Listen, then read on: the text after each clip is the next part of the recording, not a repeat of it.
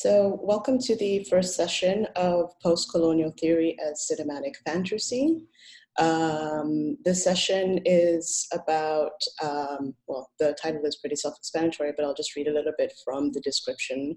The archive and its geography stand out the most in Hugo Olsson's film concerning violence. 9 scenes from the Anti-Imperialist Self-Defense, a film following Frantz Fanon's philosophical exegeses, The Wretched of the Earth. The amount of attention paid to geography in the film has an ontological relation to colonialism. Geography is central to imperial expansion and as the foremost tool of colonial navigation. The focus on the archive is similarly obsessive, giving the illusion that all African anti-colonial movements occurred at the same time. This point of view is admittedly skewed. Irit Rogoff's prediction that these movements in Africa raptured the historiography and political culture of America and Europe is useful in contemplating Olsson's film. However, the genesis of these many events is hardly narrated. This seminar will be led by Serubiri Moses. I'll just read a little bit from his bio. Serubiri is an independent writer and curator. His essays are published in Chimurenga and Contemporary And. His research and curatorial projects include Life Musiti, a series of public programs with the Goethe Center Kampala, the Biennial Contemporary Art Festival, Cloud Art Unmapped, among others. He has produced essays on African artists and curators from the online magazine Contemporary And Serubiri was also part of the curatorial team for the 10th Berlin Biennial for Contemporary Art. He has served as faculty and is alumnus of the Asiko International Art School and was awarded the 2015, I'm not going to be able to pronounce this, Stadtschreiber residency at Beirut Academy of Advanced African Studies. We're also hoping that each of you could give just a short introduction of yourselves and just sort of maybe a little bit of like what brings you to this class today. I will start off with Alejandra. Hi. Hi. Hi. Hi. Well, I'm Alejandra. I'm a Mexican artist and an archivist. And yeah, I'm studying tropical landscape in Mexico, in the coast in Veracruz, that is a state in the southeast of Mexico. So I'm very interested in stories about like the colonialism ways, and that's why I'm super interested in this class. And I also see Chimurenga and Musota and Mayo when they came to Mexico City. So yeah, I'm really interested in this kind. Yeah, also Veracruz has a African diaspora, and it's one of the places that has this African diaspora in Mexico, but it's not recognized in the histories here. No, it's only like Aztecs and Spanish came here and nobody else. So yeah. Cool. Thanks. Thank you. Thank you. Aliaxe, can you tell us how to pronounce your name correctly? Yes, it's Alexei. Alexei, okay. Yeah. So my name is Alexei. I'm from Belarus. I graduated from masters from University of Helsinki from intercultural encounters. So my basic training comes from post-colonial, decolonial studies, and gender studies. I've been always very interested in this topic. More recently, I've been switching towards post-humanism and new materialism, but still I have very huge interest in talking on the class. I found the class very appealing, so I'm really looking forward. Great.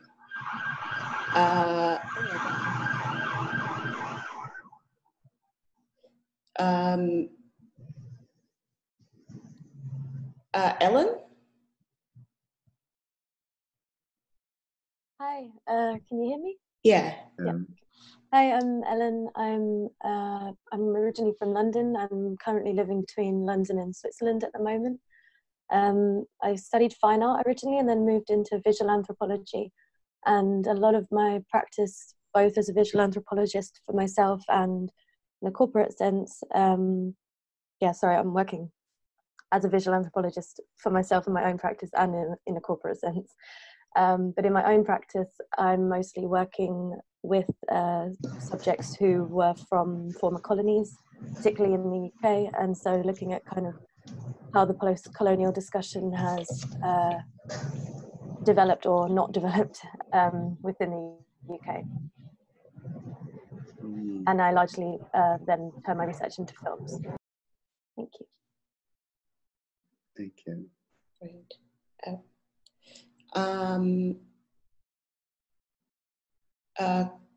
Kirsten?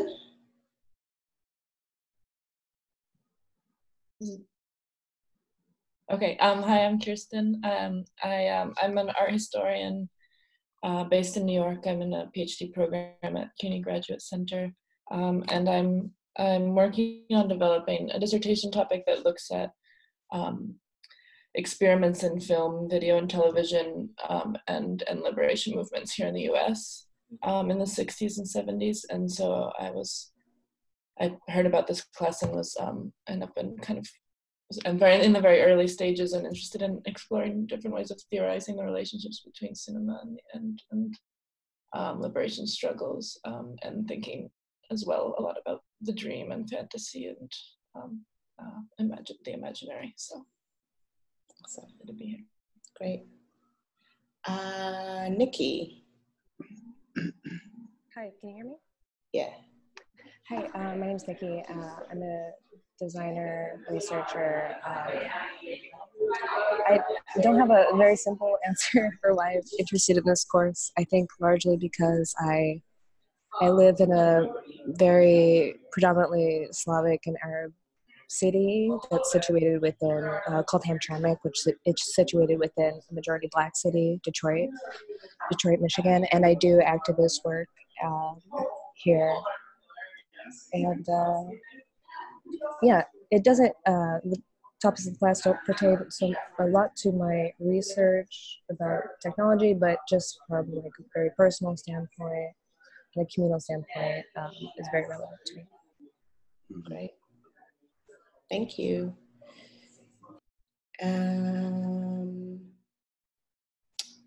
Rabindra?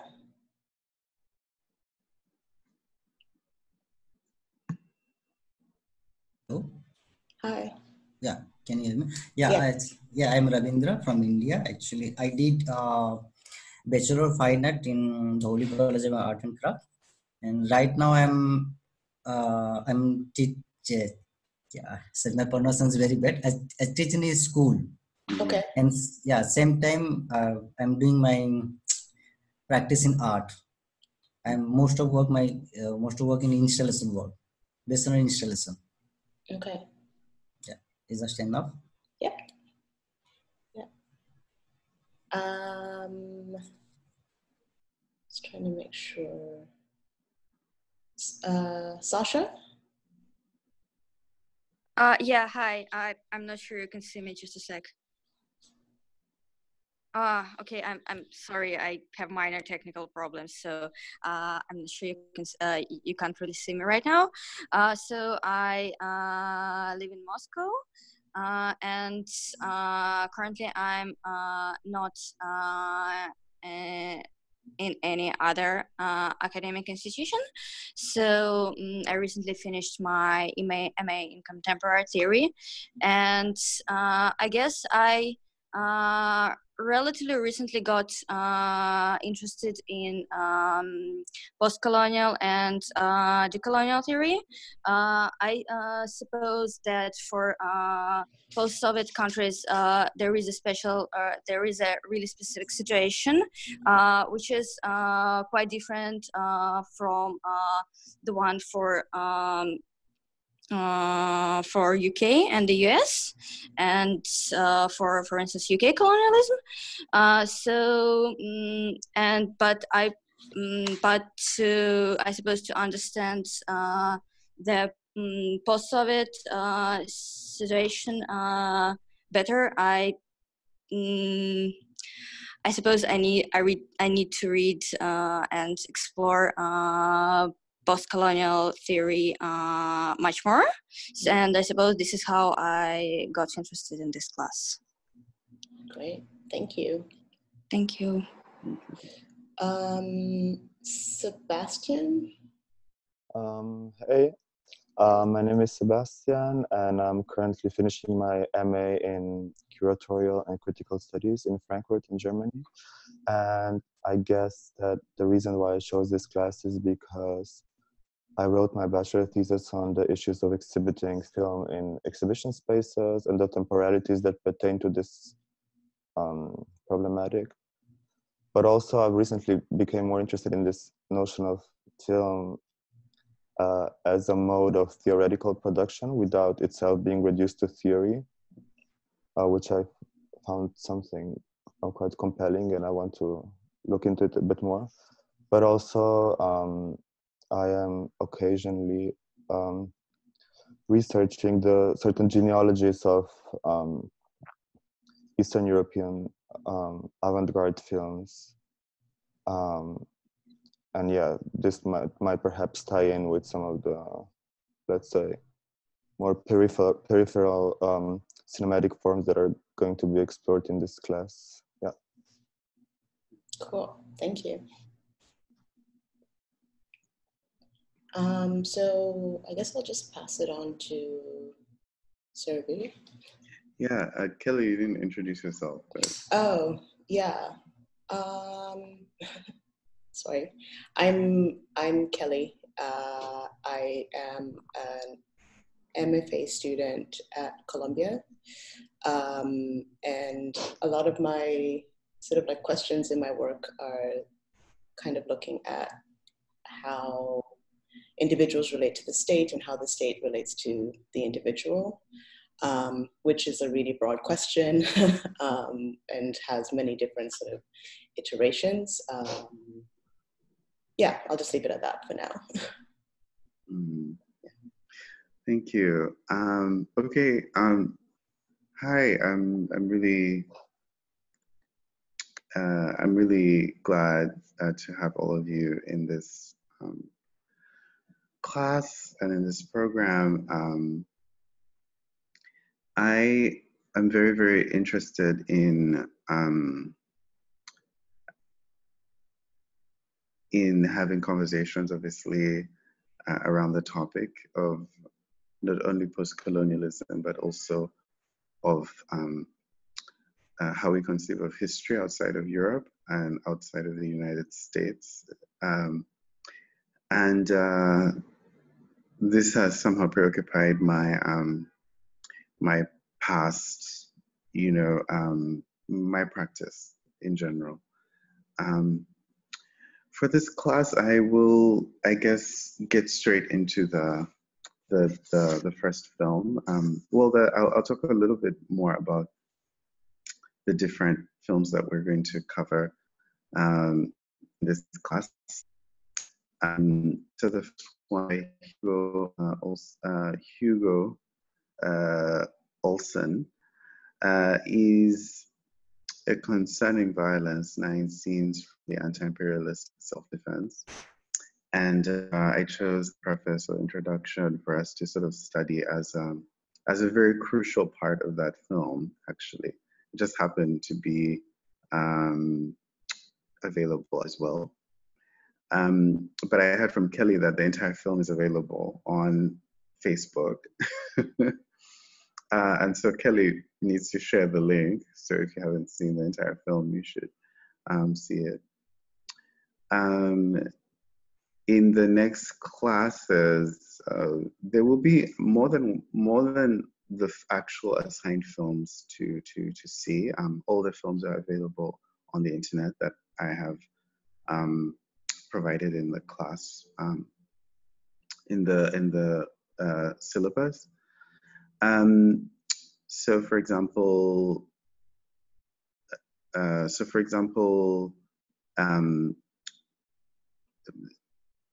in the coming seminar, we look at the Statues Meurent Aussi, which is a film by Chris Marker, but which is commissioned by Présence Africaine, the a publishing house that was founded in Paris in the 1940s. And, you know,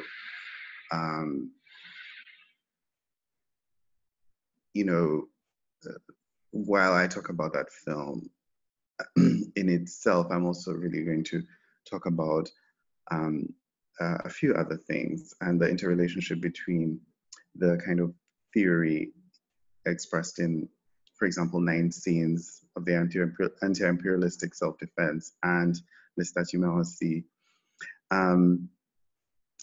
I also will engage the film by Jonah Comfra, The Last Angel of History, which is of course based on the Walter Benjamin essay. That also session will really, you know, go beyond just the film, because it will include sort of excavation of the crucial methodologies that Benjamin sort of focused on, and how Black Audio Film Collective, you know, employed those methodologies. We'll also look at Edouard Glisson's, we'll look at Mancha Jawara's portrait of Edouard Glisson, on his world mentality, as he calls it. But we'll also look at Ousmane Sembène's La Noire, and think about that film as well in relation to, again, in relation to various theories that we're discussing in the class up until that point. So once again, I'm really elated that all of you are part of this class, and to tell you a little bit about my methodology, I sort of use a very active process of questions, and I would require you to pursue your own questions in this classroom and not rely entirely on my questions. So while I have a lot of questions to ask, I will also request that you have or write down or jot down questions that you have in relation to the film, in relation to the text, in relation to other concerns that you may have. So I'll read a little bit, and then I will get into the, I'll show a little bit of a video clip, right, Kelly? I'll sort of switch my screen a bit. So violent dreaming, and this is in reference to the Göran Olsson film. The starting point for postcolonial theory as cinematic fantasy is a proposal that in order to consider the question of violence, we must look to the cinema and its depiction of violence. The question of what is violence is important here in contextualizing fantasy and cinema in relation to postcolonial theory. Definition in law is the unlawful exercise of physical force or intimidation by the exhibition of such force. If I am not mistaken, there are distinctions between violence as lawful and violence as unlawful. The distinction here that criminal violence or violence deemed criminal is defined this way, as it is illegally carried out by a transgressive citizen. I'm aware that lawful violence is deemed such when carried out by the modern state. What Jean-Jacques Rousseau called the moment at which right took the place of violence and nature became subject to the law. Friedrich Hegel wrote, right therefore is, in general, freedom as an idea. Right therefore is, in general, freedom as an idea. And right is something holy because it is the embodiment of self-conscious freedom. I'll repeat that. Right is something holy because it is the embodiment of self-conscious freedom. Hegel also described absolute free will as being integral to the philosophy of right. He says to have a right is therefore to have only a permission. Perhaps this question, what is right, and another, what is absolute free will, can help us understand what is at stake in either lawful or unlawful violence. Free will is premised on the question of right.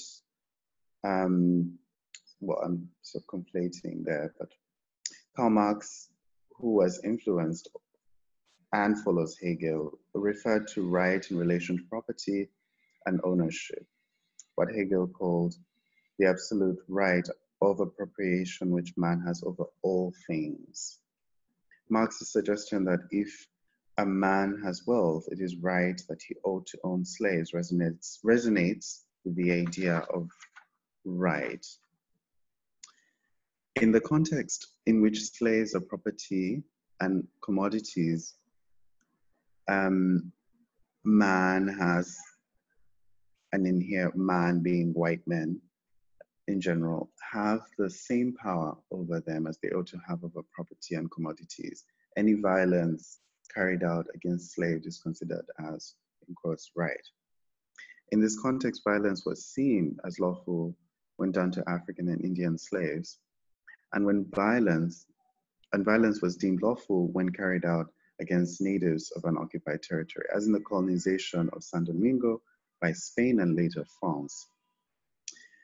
In the context, therefore, of postcolonial analysis and theory, the question, what is violence, shall be premised or seen in dialogue with what is right in an occupied territory.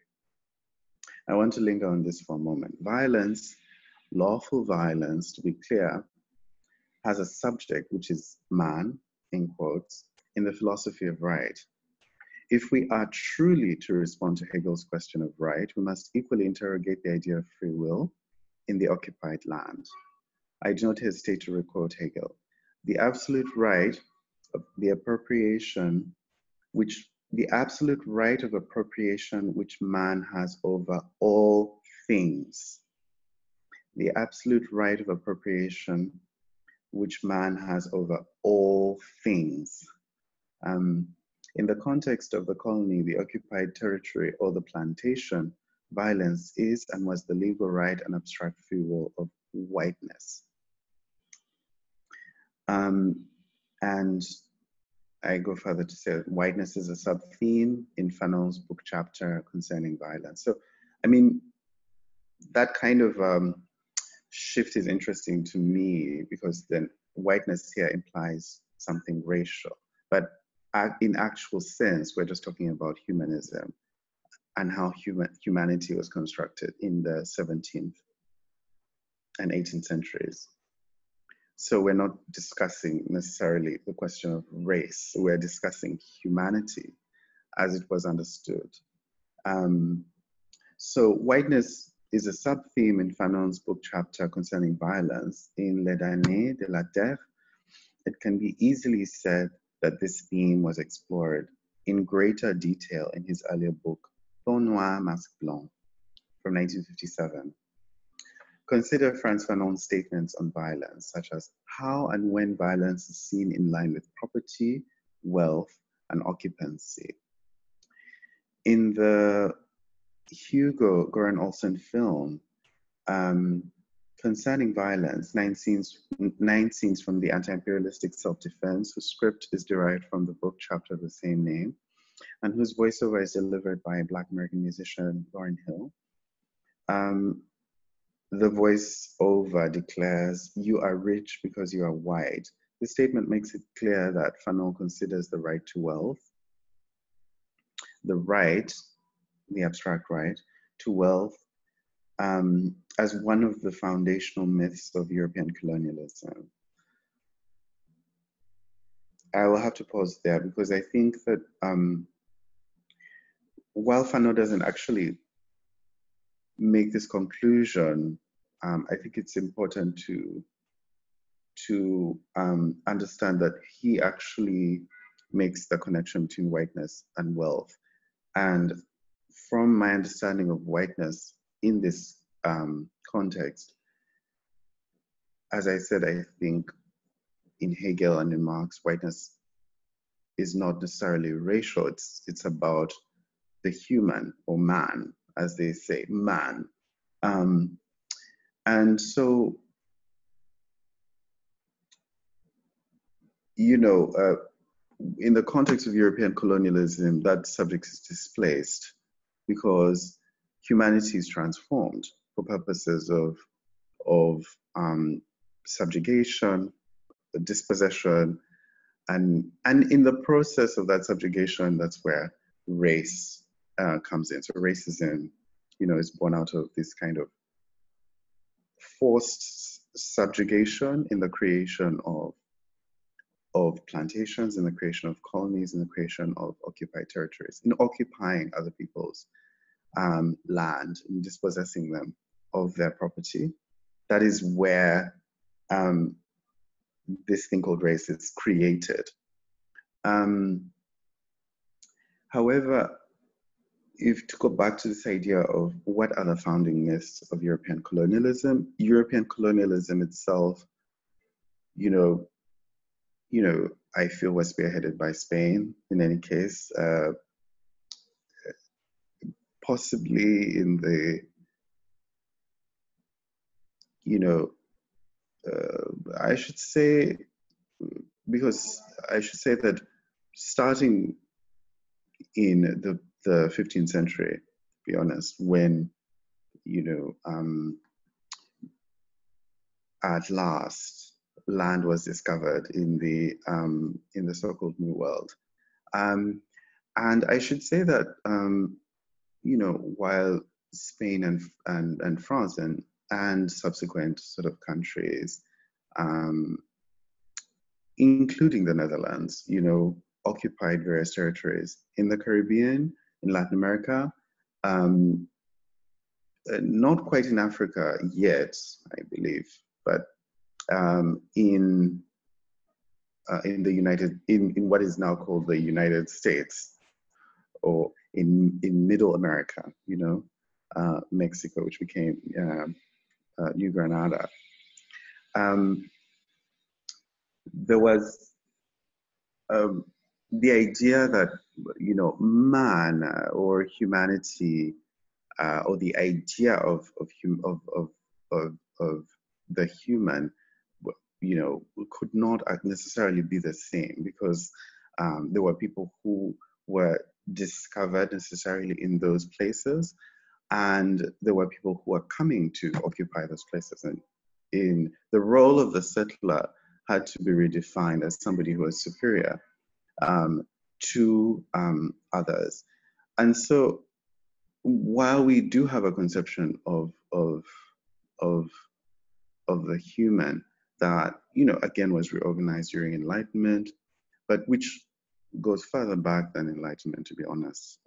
What we now know, as in Hegel and Kant, is the human that was described during Enlightenment, borrows very, very closely from the humanism that exists in Christianity, the humanism that exists in moral laws and in other laws in Europe at the time. Perhaps laws that have to do with the aristocracy, laws that have to do with the Roman Catholic Church, laws that have to do with the Protestant Church. So these are all constructions of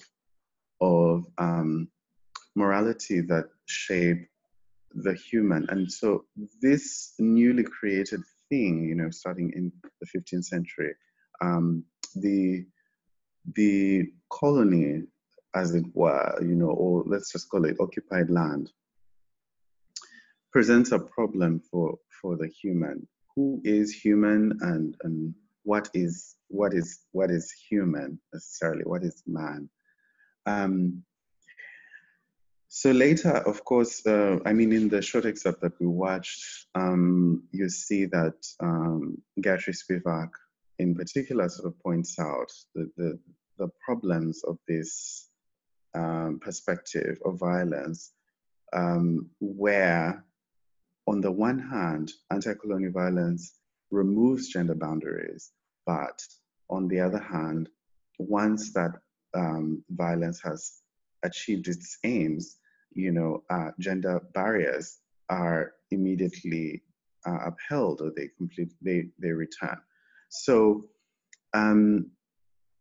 in that case, we have to also consider that anti-colonial violence may be a gendered violence as well.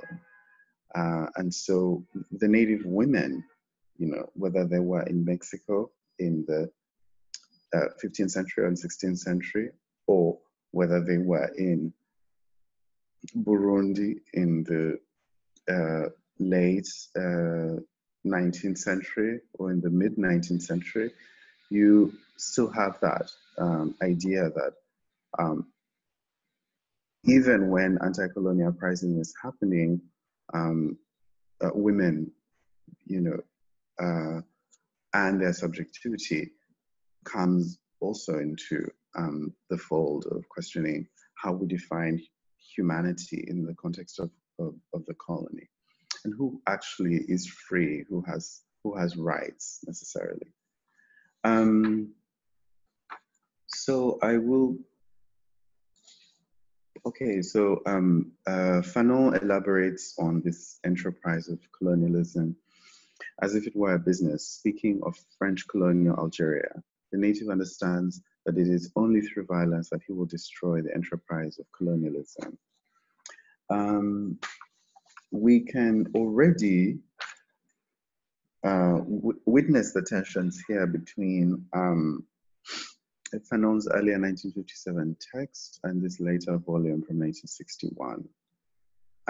Okay, so before I go any further, I think because this later part kind of gets deeper into Fanon's trajectory and his questions on pathology, I would like to sort of get into a discussion here, or have a little bit of a discussion about violence. And so I wrote down some questions of my own. I hope that either you're triggered by these questions or you can bring questions of your own.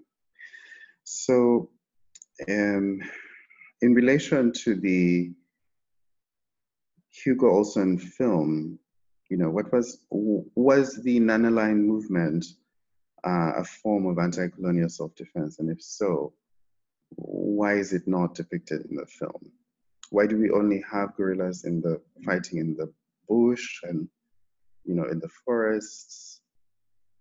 We have Portuguese soldiers fighting in the bush and in the forest. We have white settlers in Rhodesia, but we don't have the nanoline movement. So why is that? What desires can be traced in the archival pictures, and are there any desires which are traced in these archival pictures? What is lawful and unlawful violence? And what is absolute free will, of course? What is right? And what is violence? Period.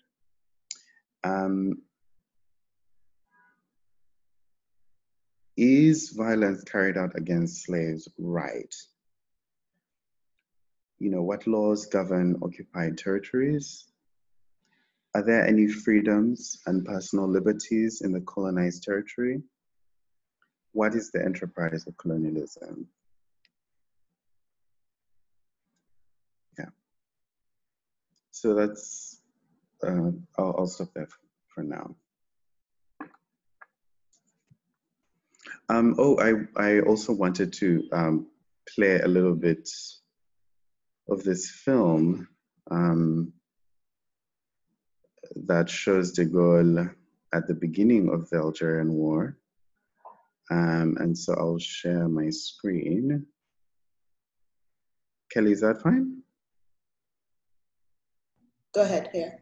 Okay. I'll share my screen.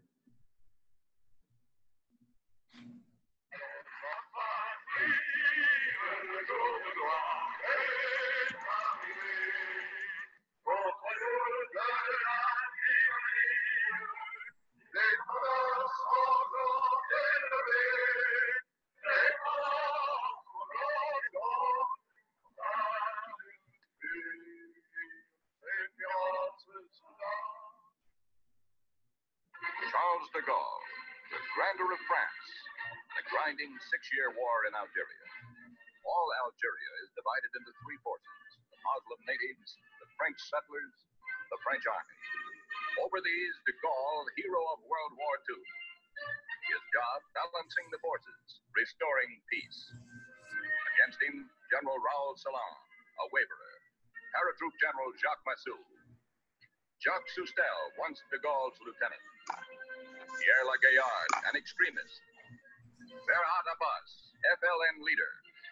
Charles de Gaulle, and the 6-year Algerian War. Algiers, a busy piece of metropolitan France transplanted across the Mediterranean. Frenchmen have lived and ruled here since 1830. More than 1 million Frenchmen in Algiers rub elbows with more than 10 million Muslims.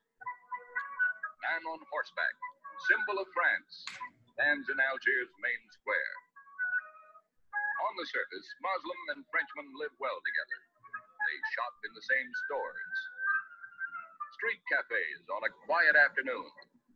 Even a milk bar. The Kasbah, the Muslim quarter, locale of 1,000 adventure stories. A part of the non-French past.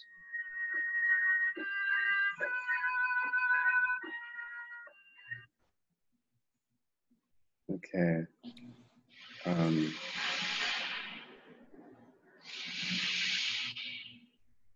Oh, wait. Stop share. Okay. So.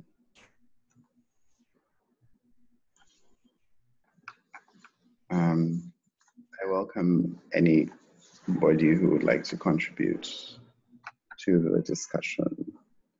I have a question maybe about this definition of freedom, so the Hegelian idea of right.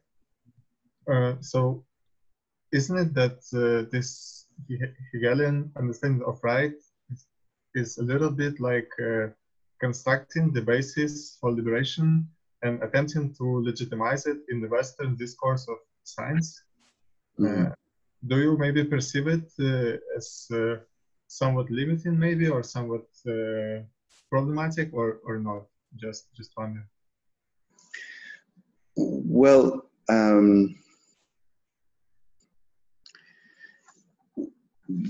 yeah, I mean, I assume that I assume that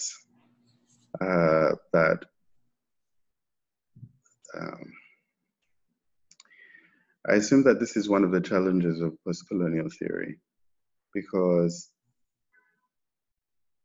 analysis, as we understand it, or at least as Kristeva talks about it, is firmly a discipline, and analytical work also has a trajectory. So in a way, Fanon is Freudian, right?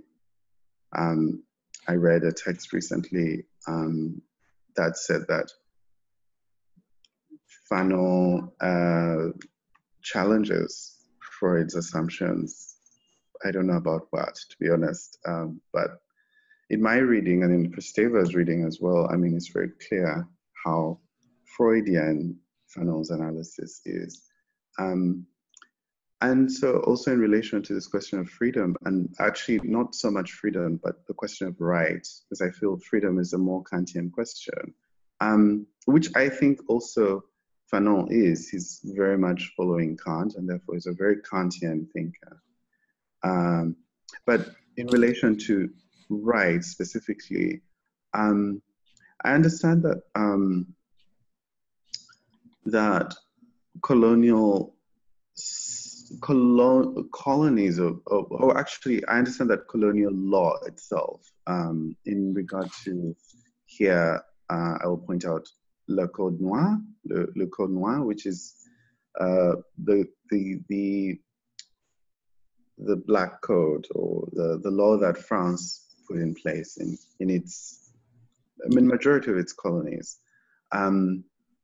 was certainly based on, like I said, following more law in Europe and following other kind of constitutional laws that were governing France and the aristocracy in France.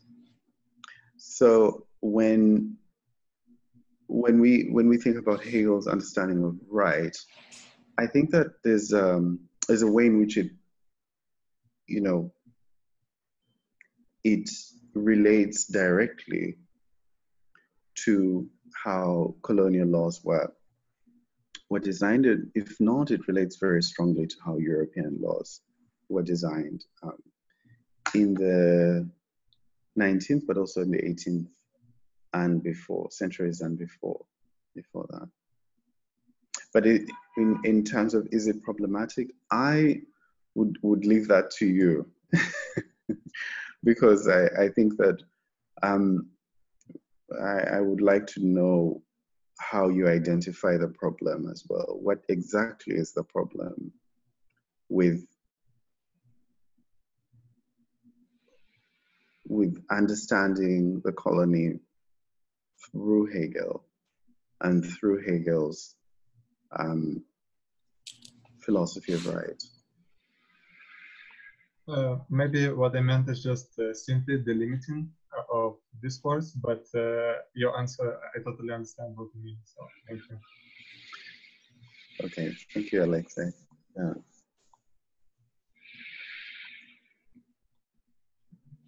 Do you have some more contributions?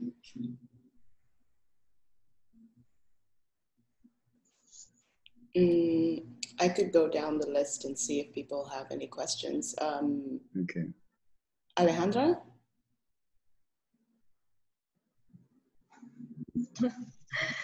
Yeah, this is according to the video and how the violence can be represented in the discourse and in the tone of the voice and the music. And yeah, I was thinking about it, and also because I read the text and they were also talking about the cinema, the representation of how they are trying to, I don't know, make a twist.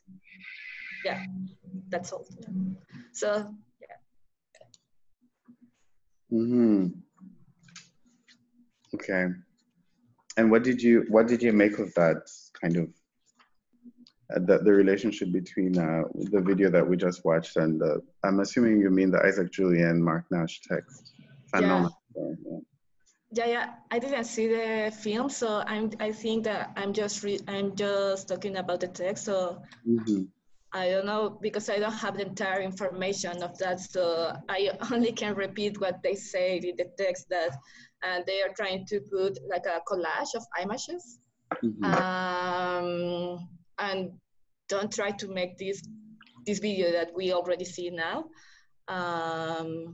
But yeah. I think I need to see the film for think about it. Yeah. Okay. Okay. Yeah, but yeah. Okay. Did we all have a chance to look at the introduction by Gertrude Spivak? Or yeah. What were some of our thoughts on that? I think Spivak was trying to introduce the gender agenda. She was trying to make a connection between Fanon and the gender in the film, but in the text of Julien, yeah, they were talking that Fanon didn't have a dialogue with gender, and I don't know, that women didn't have I don't know, a conversation with Fanon, no? So there is a problem with Fanon that it's about men. Yeah. No. Yeah. So yeah, I would like to talk about it. Yeah, that's how it's said. In relation to this, I also liked how Spivak at the end of her talk summarizes kind of that both colonizer and colonized are united in the violence of gendering at the end. Right. Yeah. I mean, okay. Yeah, those are a lot of observations. They are great, really, really great observation, Alexei and Alejandra. Do we have more observations about either what we just watched or Spivak's preface? I'll keep moving down the list. Sebastian, any thoughts? On the text, yeah, I thought it was maybe important how Spivak emphasized that this anti-colonial struggle is really something that every generation needs to kind of like comprehend and learn. So to me, this really pointed to some sort of a trans-temporal dimension of colonialism. This is what I remembered most from the text, I think. Great. Rabindra?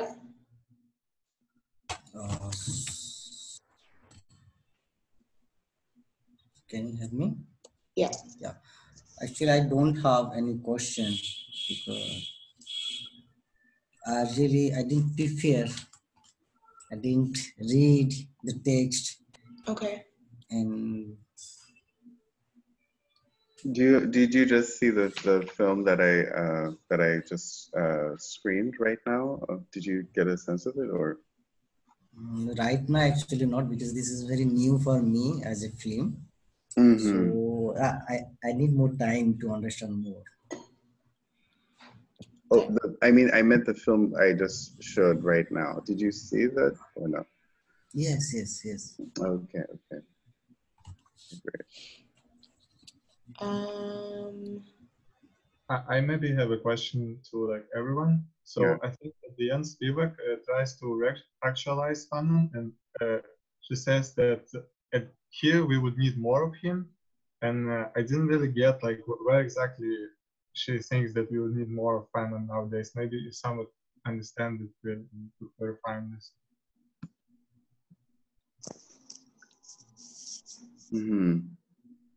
So if I'm to, yeah. What does everyone think about that? Yeah.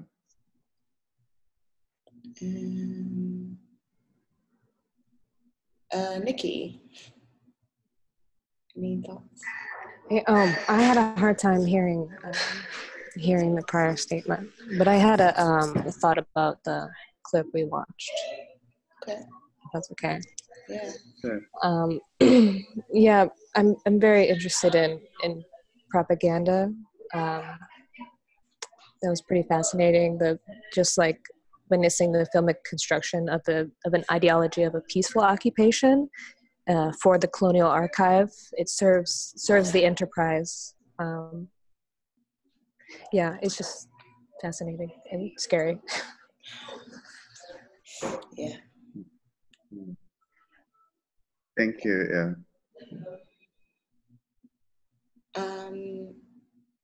Kirsten, any thoughts? Yeah. Well, Alexa, was your question why Spivak thinks we need more Fanon now? Or kind of where we need it, yeah, because I didn't really get it when she was trying to actualize it to bring him back. Well, I think just to maybe partly address that, I think that one of the things she's doing is kind of reassessing the role of violence in Fanon's text, and so maybe partly the argument is that we need a shift in the understanding of violence, and I think one of the things she does is kind of thinking about the origins of violence, or maybe the impetus, or where it comes from. Fanon kind of treats violence as this almost a natural law, or a kind of law of physics in its movements, and then what Spivak does is actually place this impetus not among, Fanon would say that it comes kind of directly as a response from the very poor, and Spivak, I was interested to hear us say that actually the poor is kind of called on by the state, or the emerging or still imaginary state. So I think one of the things she's saying is that the role of violence in Fanon needs to be rethought, and also then not call for this shift to thinking about his work of care, actually, rather than just something. Yeah, thank you for that contribution. Yeah. Can I add something to that as well? I'm sorry. Go Can on. you hear me? Yeah. Just in the sense that I also thought she was quite directly referencing Sartre and how he had then originally written the preface to The Wretched of the Earth, and I kind of felt like in a way it could be a response to that, because I mean, if you put a preface, it comes at the beginning, and then what follows is also partly, you know, a continuation of that. And by aligning our thought at the start of it, I felt like she was trying to maybe correct or just realign some of the perhaps what I understood from what she'd written as misinterpretations by Sartre in reference to Fanon's original writing. And I think she'd written something about how he had not read between the lines, and said how maybe condoned violence more than he was actually trying to do. And I kind of felt like when she said especially that this was a teaching text, that it was sort of setting the picture straight for what was to follow, and maybe just trying to realign some of the misinterpretations surrounding it. Mm-hmm. Yeah, thank you. Sasha, did you have anything that you wanted to add?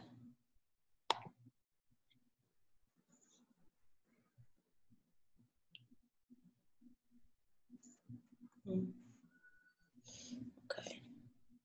I think we might have lost Sasha. Sasha, are you there? Okay, maybe it's to unmute. You can unmute the mic if you're there. I think, yeah. Unmuting your mic. Hey. Hi. Yeah, I'm really sorry. I think I will be able to answer anything a bit later.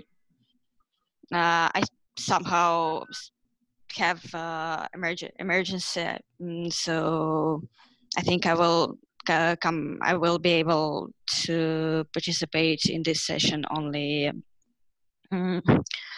after the seminar and only online. I really hope this will sort us out. I'm really sorry. Okay. Yeah. Cool.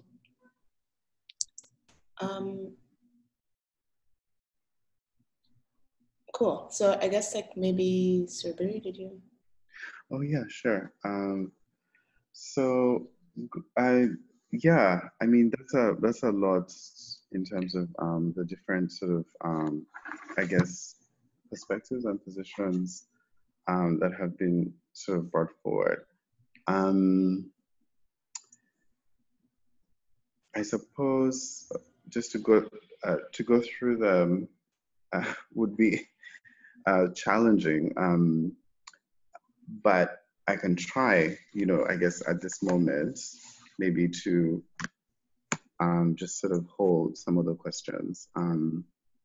So Alexei, your question was about, the relationship between Hegel's sort of discourse of philosophy of right and postcolonial thought directly in relation to Fanon, especially, and whether there was a kind of disjuncture there, or there was a kind of problematic as to how one could relate to the other.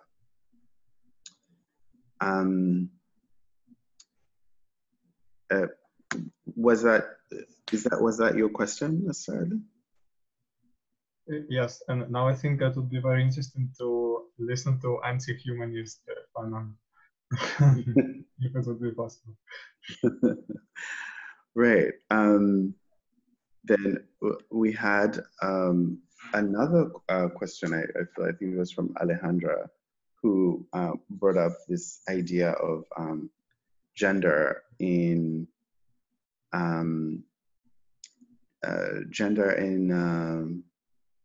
Spivak's preface, and as well as how the Isaac Julien and Mark Nash make known that Fanon is not necessarily approaching or interesting in the question of gender.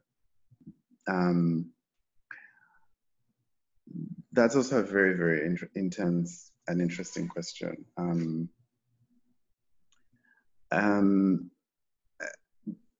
Particularly because I'm interested in this question, particularly because it allows a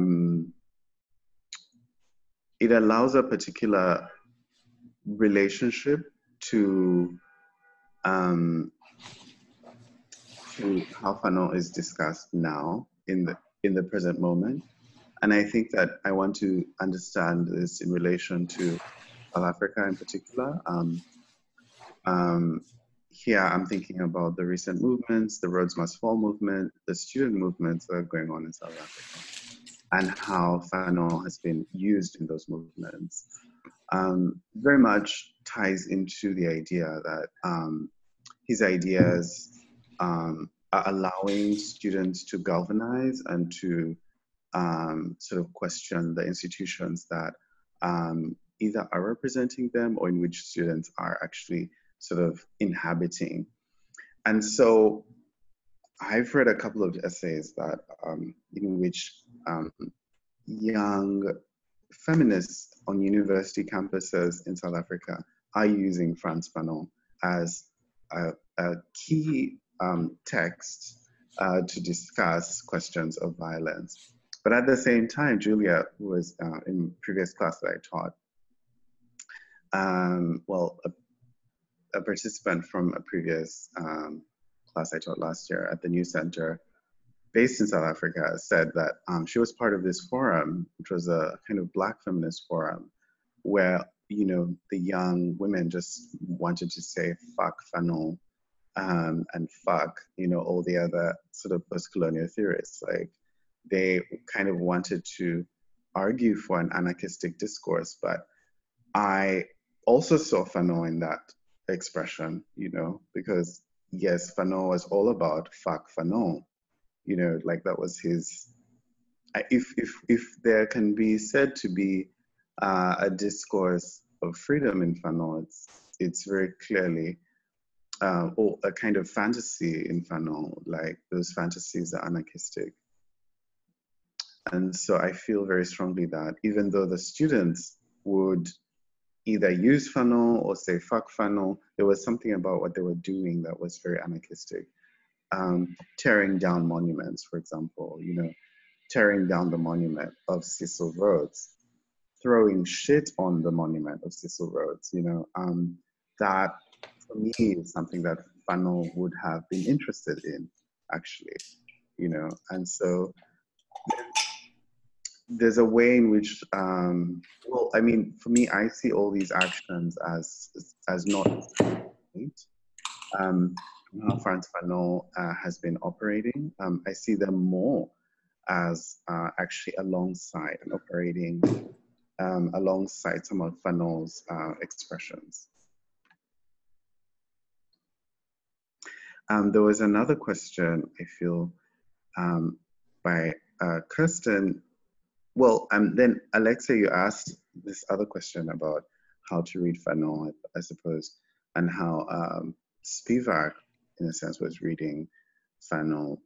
And then both Ellen and Kirsten sort of provided these answers or clarifications as to how exactly it is we could read Fanon.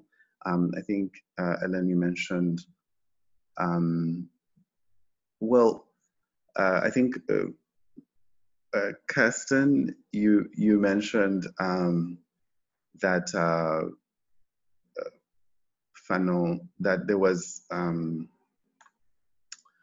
that Spivak's sort of relationship to the text was very much rooted in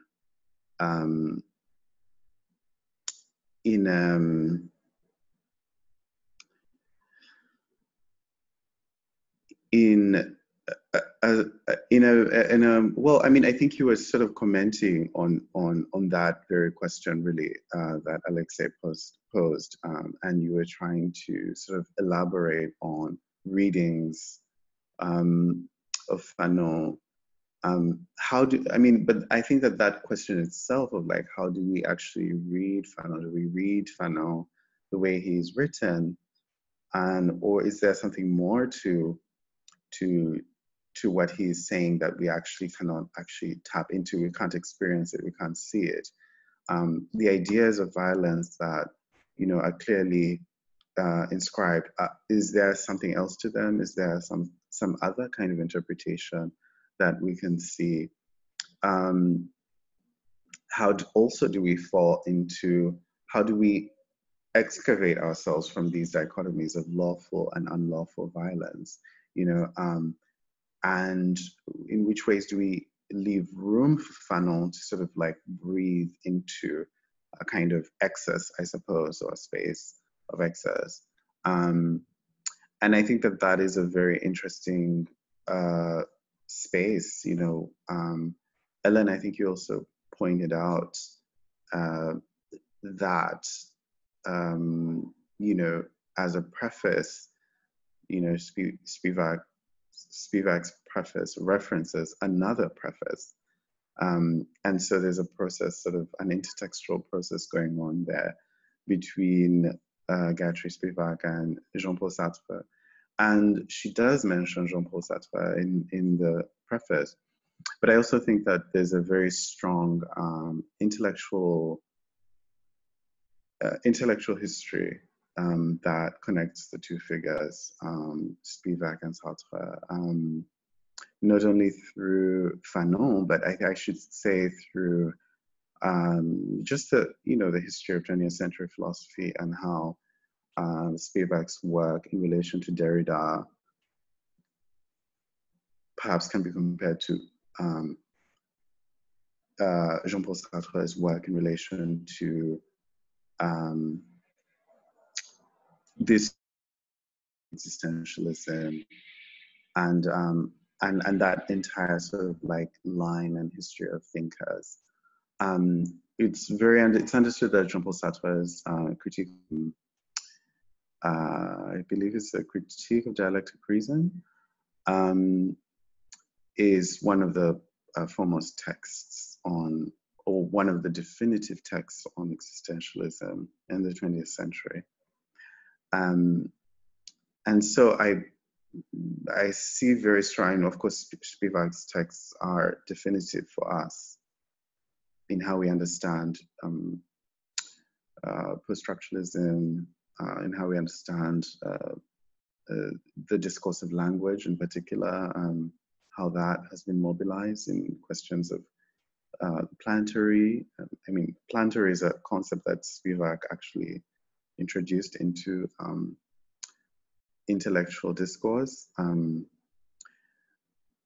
of a certain discipline. So yeah, I feel that there are very strong sort of intellectual connections between the two and reverberations. Perhaps I missed some of the other contributors and their contributions. Did we hear from Nikki or no? We did? Mm-hmm. Yes. Right, yeah, yes. Nikki, could you, your question, I'm sorry, I must have. I was just to zone in on filmic construction of ideologies, to construct the idea of peaceful occupation for the colonial archive and how it serves the enterprise. I was interested. I'm interested in that clip that we just watched, and how I wonder. I mean, I don't know what year that was made, but I wonder how the mythology supported by the archive has trickled down to French and Algerian dispositions today. Right. Right, and I think that that's a very, very interesting way of also viewing the concerning violence film. Even though the film is not, it's available now. You can click it on Facebook, but I think that's a very, very apt way of thinking about the concerning violence film, which is made also as a collage, as Alejandra sort of pointed out, but which is made more so as a collage of these kind of, how should I call, some are propagandist actually, footages that are in the,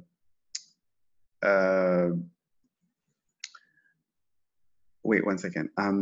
Kelly, I kind of like moved my video thing. Could you put the spotlight? Sorry, you want me to spotlight you? Yes, thank you. You are spotlighted on my end. Oh. Yeah. Oh, sorry. I thought I kind of removed the spotlight. I guess I didn't. Nope, you are spotlighted. Okay, thank you. On my end, yeah. Oh yeah. Was I spotlighted for you guys as well or no? Okay, thank you. Okay, so I mean, I think it's a great way to return to the film actually, and to return to Fanon, because I think that the ideas in the film sort of have very strong relation to archives, and a lot of the footage is actually just taken from archives, essentially. So what does that actually mean? Do those archives, is that footage actually part of a propaganda scheme? You know, what does it mean that, you know, a major television station in the Netherlands or in Denmark would have, you know, archives of an anti-colonial struggle in Mozambique or excuse me, or in Angola? So how does that actually transform the way that we look at these archives, you know?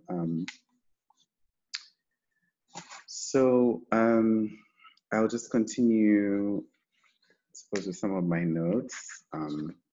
See, we're going very quickly, already an hour in. So we can witness, already witness the tensions here between Fanon's earlier 1957 text and this latter volume from 1961. The question in both texts of what is desire does not transpose very well. Desire in the context of the racialized pathology in Martinique that Fanon identifies in his earlier texts as this desire to be suddenly white is not the same desire that he witnesses in French Algeria. Indeed, pathology exists among the Algerian soldiers who are his patients and whose analysis continues the foundation of the 1961 book. But this swiveling between racial pathology in which Blacks experience deep internalized racism causes them, perhaps in an unconscious sense, to desire whiteness, is contrasted with the horrific fantasies Fanon encounters in his Algerian patients. Those who are haunted by feelings of guilt that cause a stream of images of those slain by their own hand. It is a different kind of pathology. The mulatto woman in Martinique is deemed superior to the Blacks, both men and women in the territory, as she's desirable to the white male French colonists. Fanon writes in Punois, from one day to the next, the mulatto went from the class of slaves to that of masters. Their pathology has to do with the slippage of their social status. As Martinican poet and philosopher, Edouard Glissant has elaborated in his Poetics of Relation, intrusion of Negro blood haunts and causes obsessions over family ancestry. In the US and elsewhere, the Algerian soldiers fighting in the War of Independence, on the other hand, that Fanon himself later joined, are embroiled in a power struggle in which the use of violence is undeniable. Their pathologies consist of hauntings triggered by the guilt of killing innocent Algerians. As an expert psychoanalyst, Fanon made seamless connections between racial and colonial pathologies. Still, the question of desire is inescapable in Fanon's discourse. Fanon says that there is no native who doesn't dream at least once a day of setting himself up in the settler's house, precisely referencing the fantasy of the slave. And by uttering this fantasy, Fanon awakens and brings this fantasy into language. For, as philosopher and psychoanalyst Julia Kristeva argues, the role of language is essential for the formation of fantasies. In the cinematic visualization of Fanon's ideas, the fantasy of the slave and the native is brought to life. Kristeva makes a crucial link between pathology and desire when she writes, finally, unconscious fantasies in the strict sense are those linked to unconscious desires. She proceeds to argue that the analytical method in psychiatry aims at getting to the source of symptoms. Analytical work consists of making the fantasy conscious, formulating the phantasmatic narrative, and interpreting it in order to dissolve, in quotes, dissolve the symptom. Kristeva concludes. Let us say that for Fanon, analytical work consists of revealing these unconscious fantasies in the realm of violent action and racism. The violence meted onto Black bodies to protect wealth and property is what leads to pathology. And underneath this pathology is the desire of the slave that Fanon articulates, that of setting themselves up in the settler's house. And if we are to go to the extreme, it is the right to own what the white man owns. In other words, the right to be free. We see this easily in Göran Olsson's film, when a white settler in Rhodesia says that a Black servant told his female master as he washed her car that one day he would be driving it. To this conscious spoken fantasy, the white settler being interviewed in the film retorted, before getting out of Rhodesia, we would turn the lights off. This suggests something more violent, such as we would burn it all down rather than give it to the natives. Concerning violence as a cinematic picture is predominantly taken from the archive of European television stations. Archival footage marks the cinematic frame from Africa, shot over different moments of anti-colonial uprising in Mozambique, in Zimbabwe, Angola, and Guinea-Conakry. What desires can be traced in these pictures? And furthermore, what unconscious fantasies are implied by those same desires? My criticism of this film has been simple. Wasn't the non-aligned movement anti-colonial self-defense? Were these meetings and the various Pan-African congresses not cinematic or cinematic? Their omission in Hugo Olsson's film is surprising. I have seen footage, for example, of Frantz Fanon representing Algeria and Congo during a Pan-African meeting where he interfaces with Patrice Lumumba, the anti-colonial sort of political figure from Congo who was murdered in the 1960s. Is this special encounter not part of the general argument of the film, that is to depict in a singular manner the anti-colonial movement? And so okay, so then I jump to notions of freedom as they occur perhaps in the Caribbean, where Fanon is actually coming from with his book, Black Skins, White Masks, Pinot Masque Blanc. For Marxist historian C.L.R. James, the idea of return offers a kind of freedom. Return is symbolized by death or by cultural reenactment. What counts as freedom in James is this insurrectory memory that causes Black revolt. As discussed in Fanon, the question of desire and its intersection with racial and colonial pathology is where forms of freedom manifest. The desire to be white or becoming white. The fantasy of the natives to take up the house of the master. Freedom is, through Fanon's analytical work, premised on the natives' violent confrontations with and her ultimate anthropophagia of whiteness. Anthropophagia is a Brazilian Portuguese term that means the equivalent of cannibalizing whiteness. And they used it in Brazil to mean cannibalizing modernism in the visual arts. Göran Olsson's film, which remains didactic in its approach to Fanon's text, avoids producing a fiction of Fanon as a psychiatrist in the way that Isaac Julien and Mark Nash did in their 1995 feature film, Frantz Fanon, Black Skin, White Mask, but instead reflect another kind of pragmatic philosophy. When we see women fighters in Mozambique camping in a forest where they have set up a typing and copying station to print and publish, it becomes evident that for Hugo Olsson, the production of knowledge is a site of freedom's manifestation. One of the cast of characters in this scene conveys to the camera an unspoken truth until that point, that a strategy of colonization was to disempower the native by denying them an education. Hence, the right to education is a right to freedom. This line of thinking diverges from Fanon's thesis by contradicting the dictum that violence is the only means to destroy colonialism, and in so doing, attain freedom for oppressed Algerians. While Fanon's idea of alienation is fundamental in assessing the condition of colonization, we must try to consider the sphere of education within the colony as extending a pragmatic philosophy espoused in the film, that knowledge and its production are sites of manifesting freedom. To evoke Kant, freedom manifests itself through moral law, and while the origins of the law are not easily determined, the law can be grasped.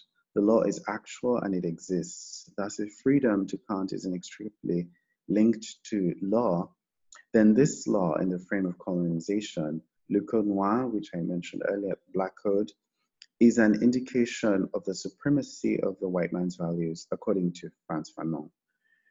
In the film, the other law in the frame of colonization would be the Penal Code, the Indian Penal Code from British India. In the film, we are cast into a sphere of the detrimental policies of settler colonization. That is, for Fanon, all forms of dispossession, including the burning and looting of anything the native owns, chasing them off their land and repossessing it for purposes of mineral extraction and economic exploitation. I note here that Fanon's idea of alienation seamlessly connects to the context of the Caribbean, to that of French colonial Algeria. Both the blacks and mulattoes of the Antilles and the Algerians experienced this profound economic alienation. This profound assessment of settler colonialism can be applied in many parts of the world, Africa, the Caribbean, and the Americas. That is, that violence has been equated to the dispossession of land and extermination or subordination of native people.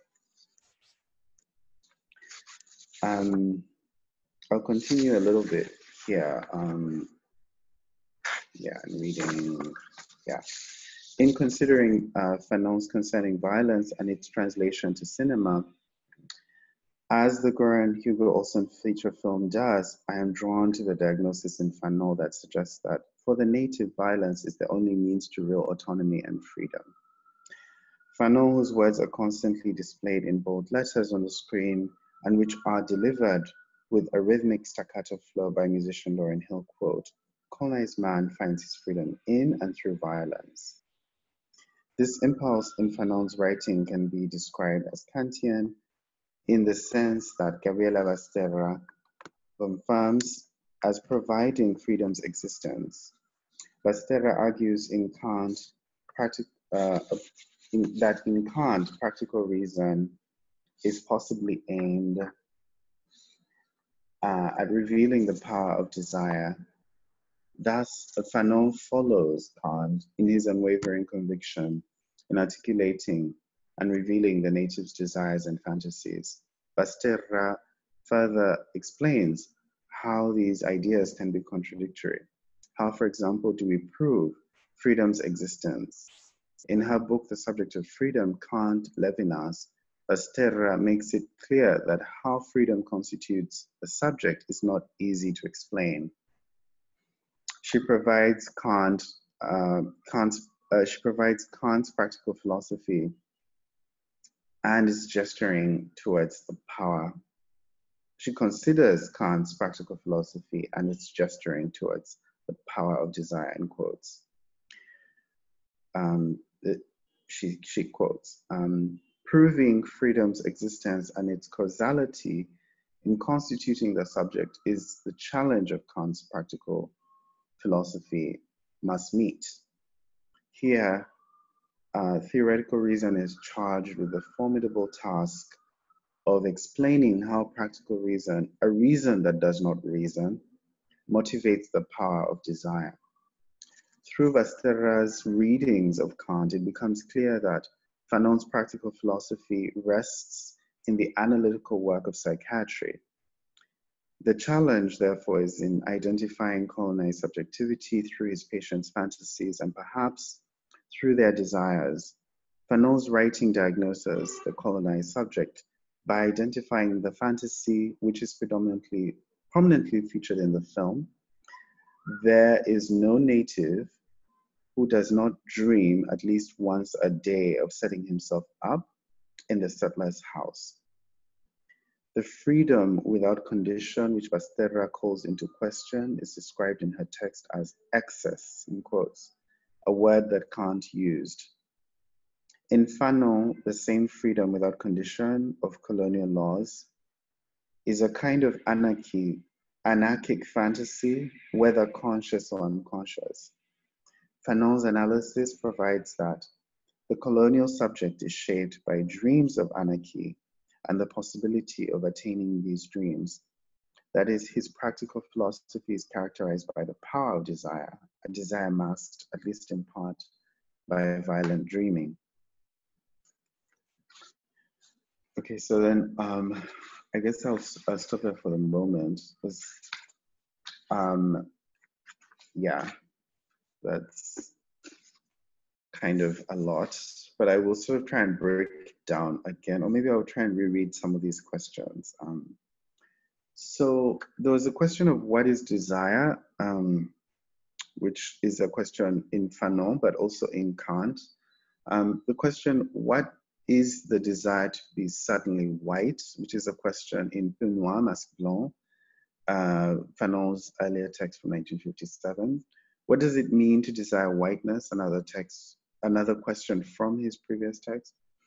What is the role of language in the formation of fantasies? That's a question that Julia Kristeva actually gives us. The role of language in the formulation of fantasies. Does the slave have any desires, and what are they?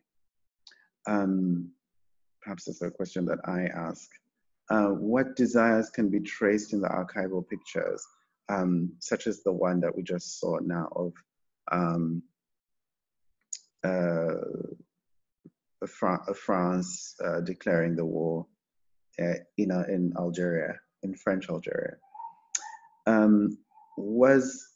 Was the non-aligned movement a form of anti-colonial self-defense? How do forms of desire intersect with freedom? How do forms of desire intersect with freedom? What is conscious fantasy and what is unconscious fantasy?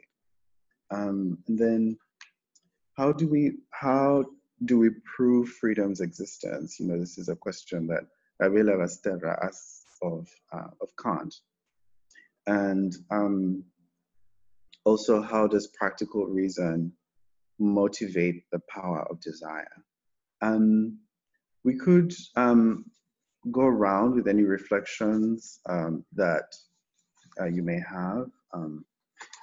We could also try and answer some of these questions, or we could rewatch or watch a bit more of the film in Algeria. I don't know. Kelly, do you think we should watch a bit more of the film from Algeria or not? I think if it's useful for people, I feel like I'm seeing people's heads nodding. Okay, great. So okay, yeah, great. maybe we can watch like another little clip of it. Okay, great. I'll just change my screen, share my screen. Wait. Yeah, I'll show my screen. Okay.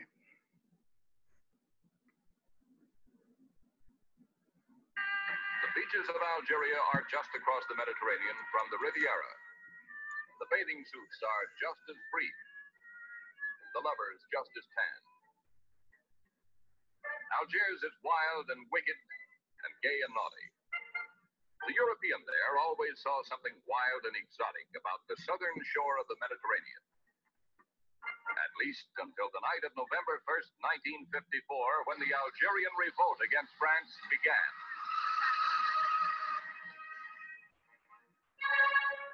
Algerian Muslims took to the hills under the banner of a new organization, the FLN. They launched attacks on the French. French patrols in the back country were ambushed.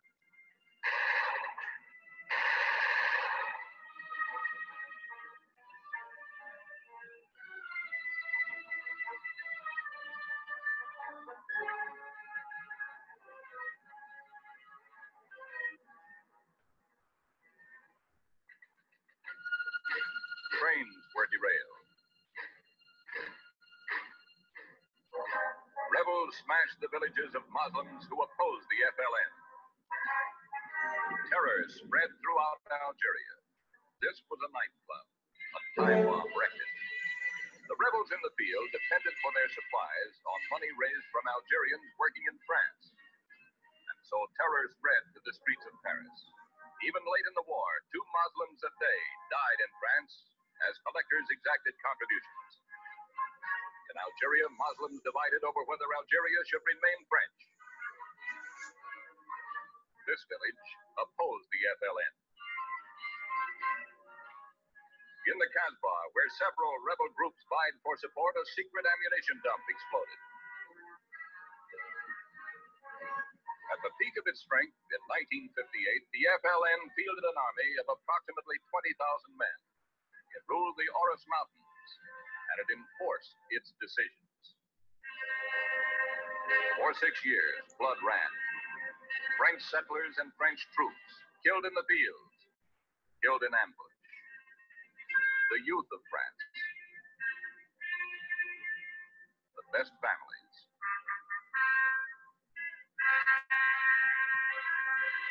The pretender to the throne of France watched his son buried with full military honors. No honors at all for Muslim victims of the FLN. 300 men and boys killed in one Algerian village. They supported the MNA, another Algerian independence movement.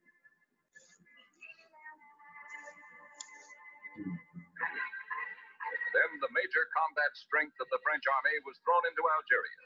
400,000 men with all the weapons of modern war.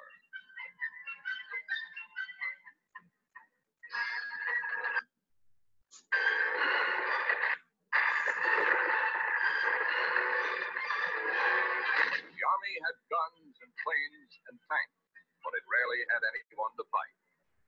It hunted fleas on a bearskin rug with a baseball bat. More often than not, French troops arrived at a village only after the rebels had left it smoking. As the French troops moved up from one side, the rebels moved out the other.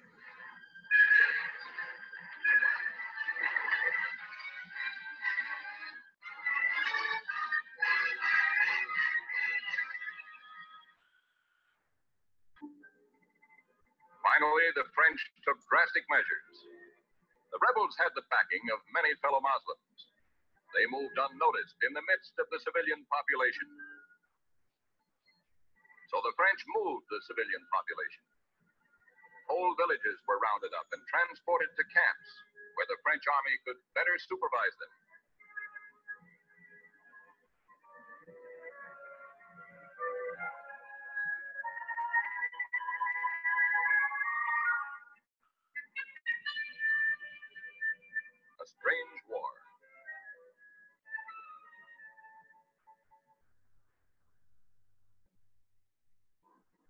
rebels showed their power in the cities by ordering general strikes. Muslims were ordered not to work. Kasbah shops were shut tight. So the French army opened them for business.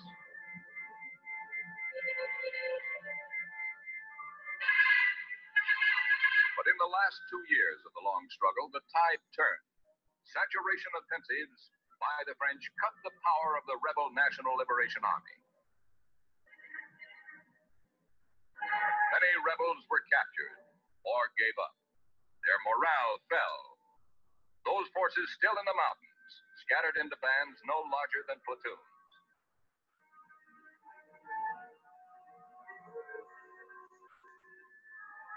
But the war went on. Rebel dead, 150,000. Civilian dead, the same number. French losses, 10,000 men. Even on a relatively calm day, more than 25 men died in Algeria fighting on one side or the other, or just getting caught in the crossfire.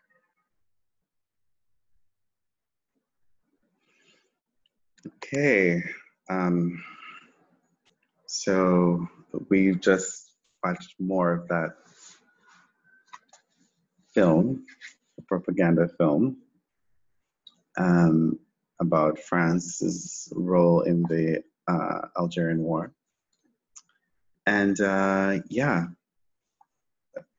are there any reflections in reference to the questions that I asked before, or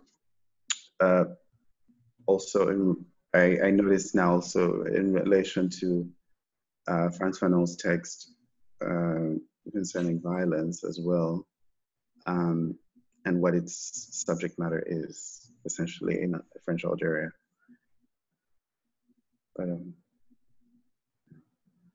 Kelly, do you want to? Shall I just move down the line again? Yeah, or if you yourself have any thoughts, don't hesitate. It's a lot. It's a lot of stuff. I'll let others start and then maybe share some thoughts. Okay. Yeah. Okay. Alejandra? Okay. Well, I was thinking in the questions and the question of desire. How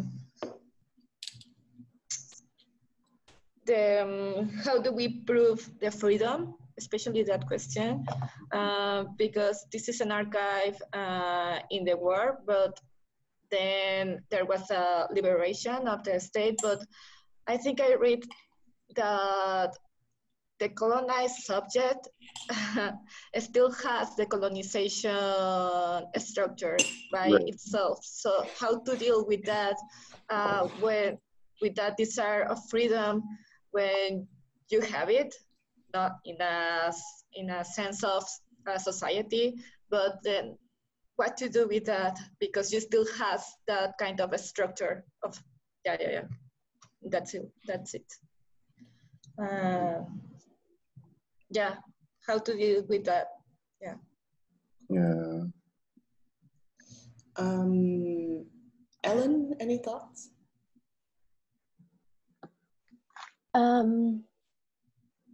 I don't know, I guess I was actually kind of struck by the narration in this. I know that doesn't necessarily relate to a specific question, but at least, I don't know, I always feel like the narration is the same in these kind of propaganda films and the voice is always the same. And I think I was just, just struck for a moment on this narration. I mean, I guess that could relate to the question of language. Yeah. What about the narration struck you, Ellen? I mean, it's always this very like well-spoken, I guess like what you could say like a colonizer kind of voice. Mm-hmm. And it's very imposing, and it's you know, often the choice of words that they use in particular. Mm-hmm. Yeah, and I think that Go ahead. At the beginning of the class, like, I mean, like just before the seminar started, I was talking with Sarah Beery just about the choice to use Lauryn Hill to narrate the concerning violence. I don't know what to call that. Like if it's a movie, if it's a documentary, I'm not quite sure exactly what it was meant to be. And sort of like just this tension that lies there with sort of like, I don't know, in documentary practice, and just always sort of like having this voice be always assuming white man, British, sort of like as this kind of like standard flattening of like the voice of God type of thing. And sort of like what is the tension that's caused with having a voice like Lauryn Hill, or it could have been anybody else, you know, if it was Oprah, if it was like whoever it is, right? That I don't know if the tension is that it's like, it causes this, it makes me, you know, like documentary always has a sort of like a claim to truth, but it's like one claim to truth.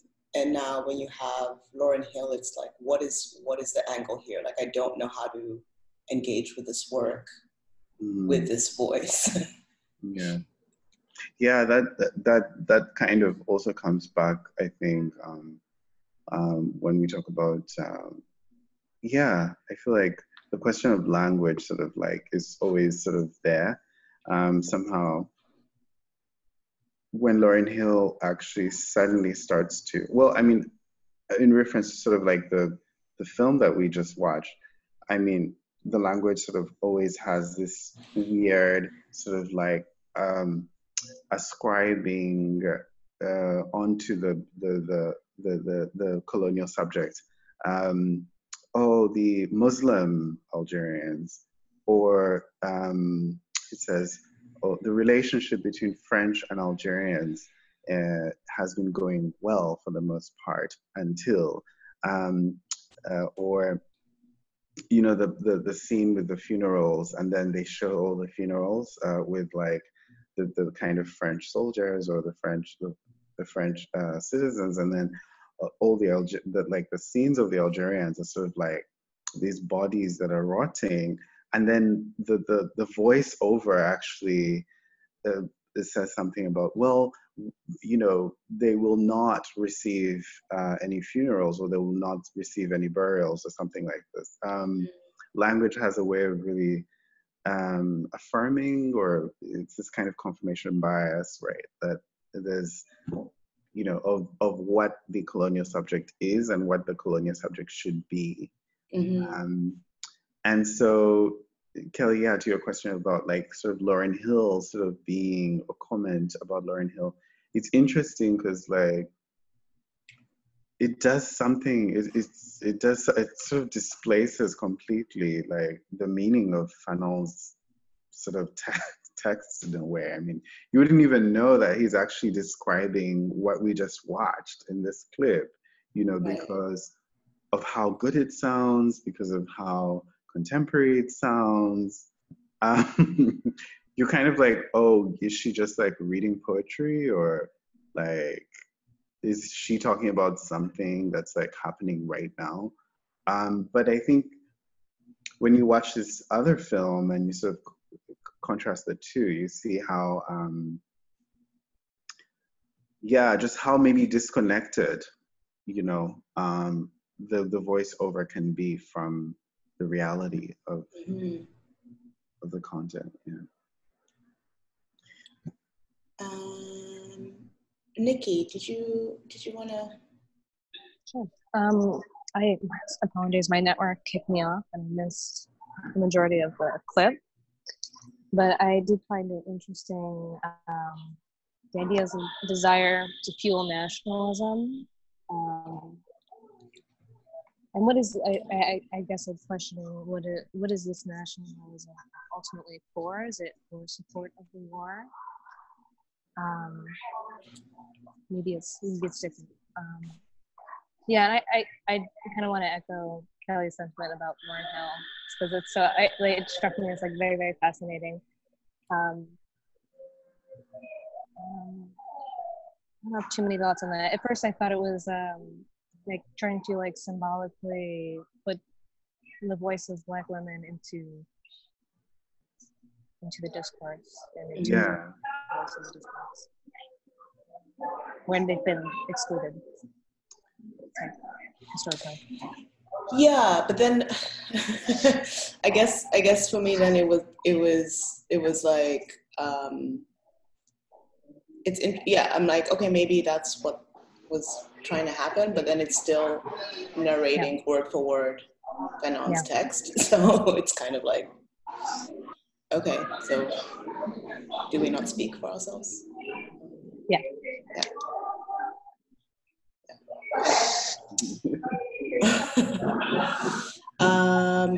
Okay, Ellen, did you wanna? Oh, did I already? I mean, I already said something. I was just then thinking that, I mean, could it be argued that by using Lauryn Hill, it's kind of just, I don't know, almost like a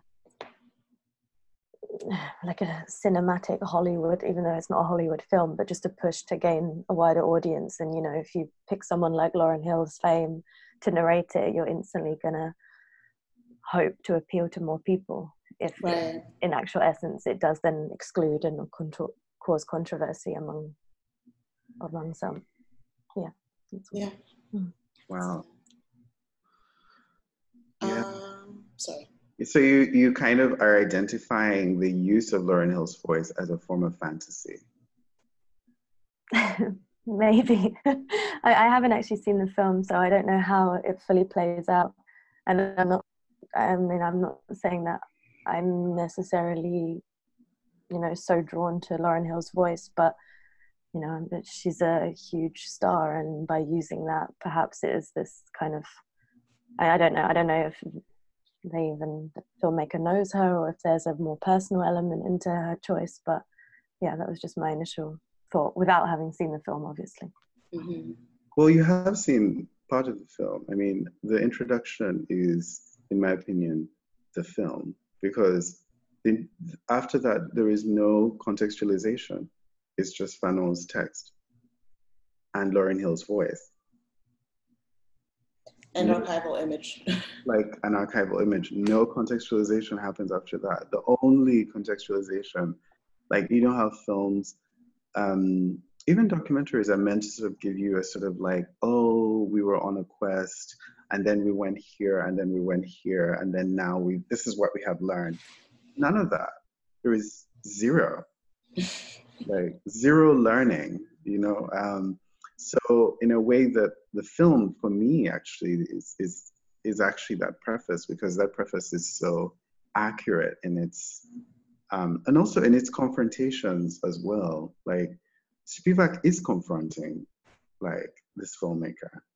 And I don't know if a filmmaker understands that because it's so opposed to the narration that we were actually listening to in the previous film, for example, the one that we just saw. She's not narrating. She's not a voiceover, Spivak. She's actually part of, you know, or kind of locating Fanon in the present moment, but also really pushing back against. Yeah, so I do think that your reflections are on point. Yeah, even though you haven't seen the rest of the film, I think they're really on point. Cool. Kirsten? I guess to follow on those comments, I wonder to what extent we could consider Olsson's use of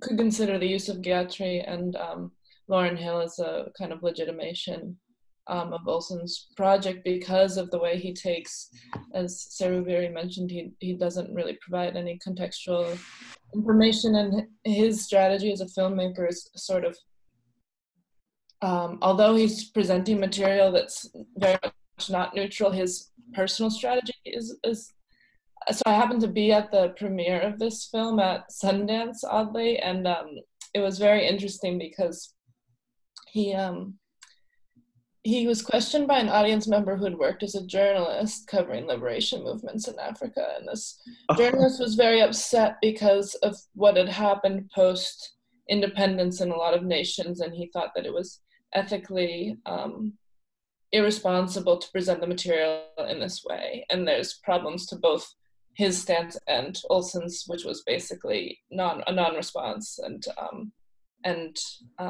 a refusal to take any sort of position on any of the material he was presenting. So I think that he has the strategy of neutrality, and he's taking these archives and doing very little with them. Obviously he's making choices, but he's not taking a stance on the kinds of choices or being explicit about the kinds of choices he's making.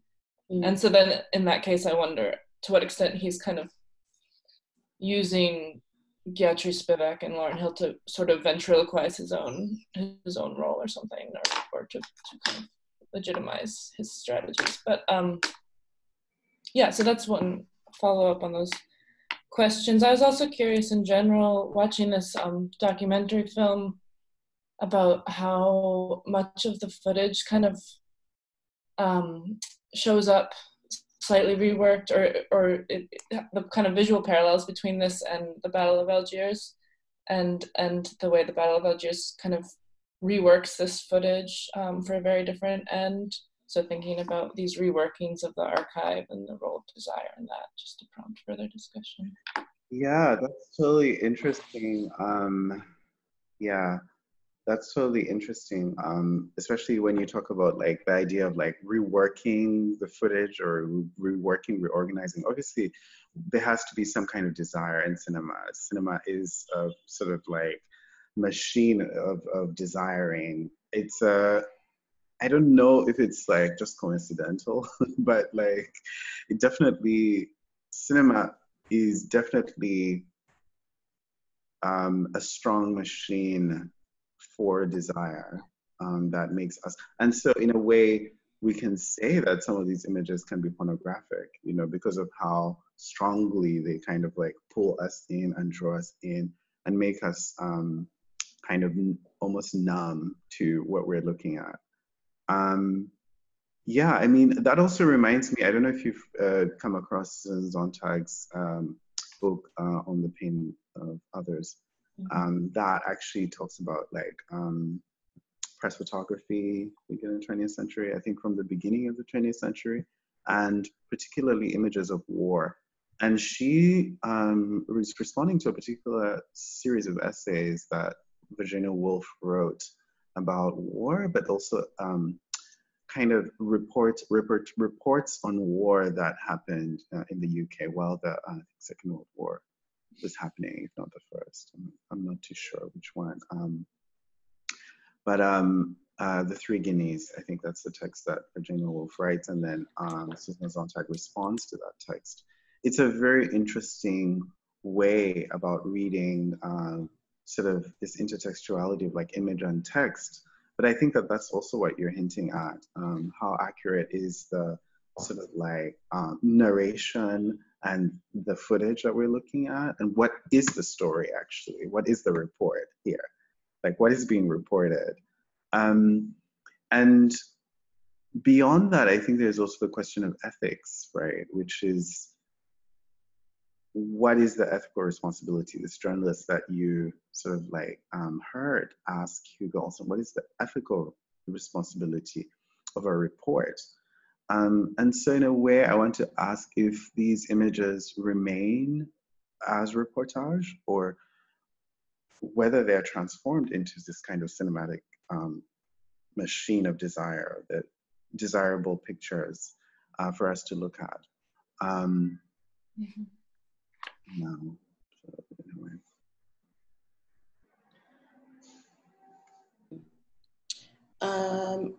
Alexei, do you have anything that you would like to? Yeah, it was already a bit discussed in relation to the narration line of the movie, and I especially like how they bend the narration to make it look somehow logical. And the story unfolds like that at the beginning it's peaceful, and then the rise up starts and it's all war, and then the funniest part is like, let's defend France, but in Algeria, and they go there with the troops and stamps and stuff. So the questions I've been thinking about is what does it mean to desire whiteness? And I think because it was constructed very much in binary terms. So in this regard, to desire whiteness is to desire basically everything that is attributed to the whiteness and everything that is on the normal side of the human in contrast to the other side, which is always inferior to the white part. And at the same time, does the slave have any desire, and what are they?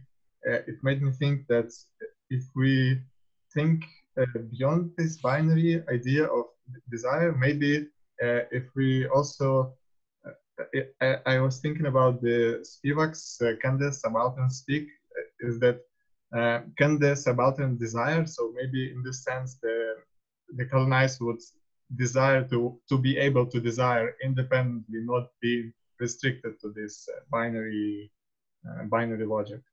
And I also had a question. You mentioned some question that Julia Kristeva was asking, and I couldn't hear it. Could you please repeat it, just for me to make note of it? Right.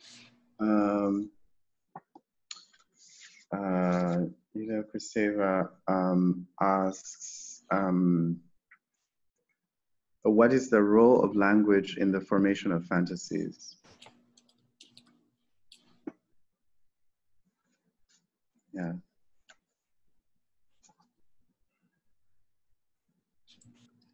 Yeah. Wow. Yeah, thank you. No, thank you so much for that. I mean, can the subaltern speak? Again, we're going back to this question of Lauryn Hill and her role in the actual documentary, and all the role of women in being represented in concerning violence as a form. But also, can the subaltern desire? I think that's really a really interesting sort of like reworking of that question. Yeah. Maybe Sebastian, do you have any question? There was one of those questions, those main kind of like topical questions that stuck with me. There was also about desire, and it went something along the lines of kind of like dichotomizing between conscious and unconscious desire. Mm-hmm. And then it made me think of desires that are that are not I don't want to say consensual, but that are somehow against, that are working against ourselves, which is, I guess, the most of desires that we have. So I guess most of the desires are non-consensual in that way. So I wanted to say how this works in relation to cinema as this desiring machine apparatus, or to the post-colonial, kind of like the crux of post-colonial critique in general. Yeah, thank you for that. Yeah, I think that I think that desire sort of comes from at least from this sort of Kantian notion of freedom, really. And I think within Kant, I think that's very, very clear that this idea of the power of the desire is really where we begin to sort of, I guess, delineate or maybe see strongly how Kant's practical philosophy can be enacted. But then Basterra is sort of like creating this sort of very real confrontation with Kant and saying that, well, how do we actually identify freedom? Like, what does freedom exist, really, at the end of the day?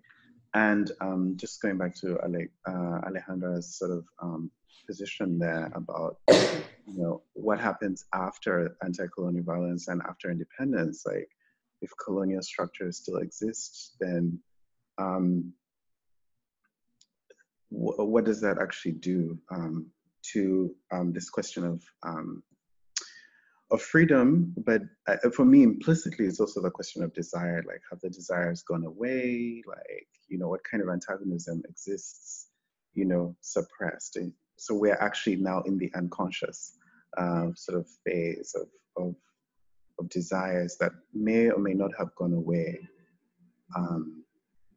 But for sure, Julia Kristeva's sort of point is to actually, or her mission actually is to say that analytical work in general is about identifying these unconscious fantasies in particular. And I think that's really difficult. And I think Fanon is trying to actually do that. He's trying to identify these unconscious fantasies.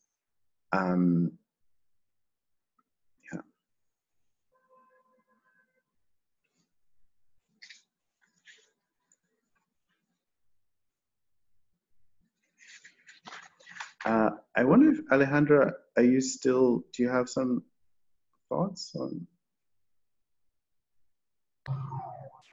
Well, in this, it's a different thing, but yeah, I was thinking in the think of this kind of archives in the same question of language, this voice of white men, when they translate this to Spanish, they still has the same, I would say, music in the voice, no? Like, oh, en 1988, no sé qué, la, la, la, no? But still the same, but in different languages. No, yeah. I was thinking about it, that this kind of project that appears in the entire world, no? That it's not only in English or wherever, no? That has like a machinery, like a machine. Like, it's like a machine of language, and in different, yeah. I was thinking in that, but it's the other part of the discussion with the language and the voice. That Right. It's more like a tone. Not... Right. Okay. Yeah. I mean, I think, yeah, I absolutely, I see your point. I mean, I think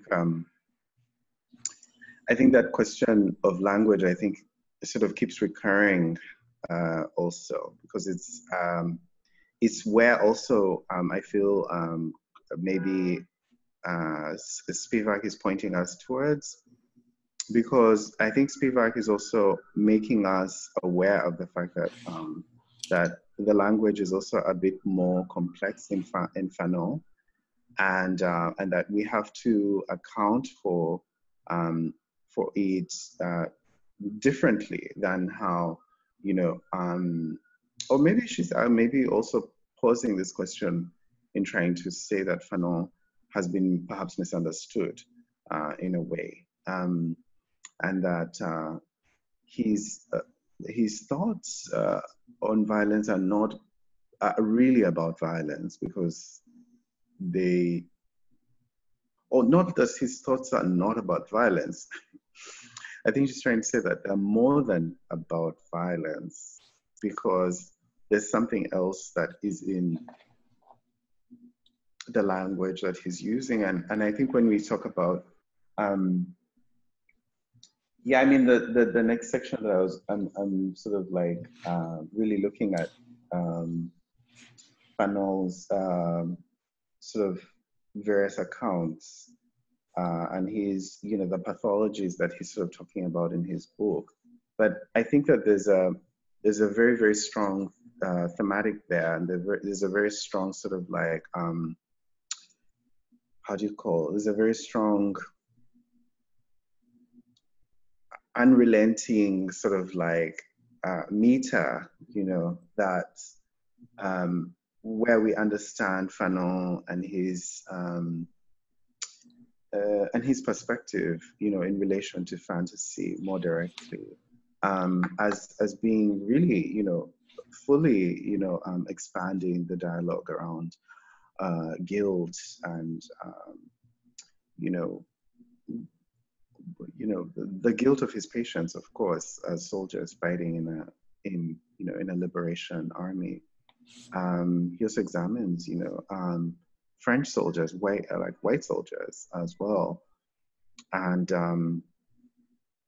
yeah, there's all these layers, sort of like that happen in. But I think that that's the other thing that has been part of the intellectual history in relation to Fanon, is that you know, first of all, the preface was attacked. The preface by Jean-Paul Sartre to The Wretched of the Earth was attacked very strongly by Présence Africaine, by the magazine, which, you know, I'll talk about more in the next session. But there's an intellectual history that has been literally resisting and going against interpretations of Fanon in the sort of, I think, the Afro-diasporic French sort of world, the French-speaking world, yeah. And I think these are also about mistranslations and how Fanon sort of is translated into English as well and enters into the English Academy. There's like, or the American Academy as well. There's like a very intense sort of series of misreadings that keep happening, I suppose. But also inscriptions of new and other grammars and voices as well, you know, while we sort of meditate on the condition of violence and the condition of postcolonialism. So I just want to, yeah, I mean, I want to sort of go through the rest of these very quickly, and then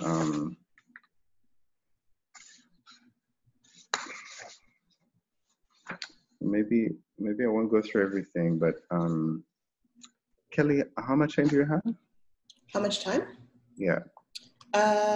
Just under half an hour. Oh, we have half an hour. Okay. Yeah, I think it goes until 1:30, no? Yeah, I didn't realize we were already. Yeah, it's 1 now. Okay. Okay, so I'll very quickly sort of like read just about one of his patients, one of Fanon's patients.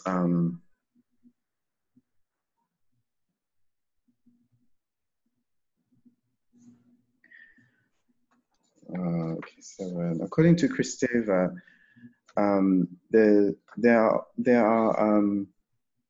are both conscious and unconscious fantasies upon whose identification a condition is diagnosed. Identifying this fantasy is key in uplifting the patient's psychological health. Fanon's case studies in Les Damnés de la Terre, his patients whose accounts are noted and reproduced in the book, provide the basis for his postcolonial critique and Kantian analysis. The invocation the colonized man finds his freedom in and through violence directly emerges from the dutiful and careful study of his patients and Fanon's commitment towards their psychological well-being. While there are many patients examined in Les Damnés, two patients in particular stand out. On page 264, Fanon writes of his patient, case number 3, an Algerian male soldier fighting on behalf of the National Liberation Army. When he started thinking of his mother, the disembodied woman rose up before him in redoubled horror.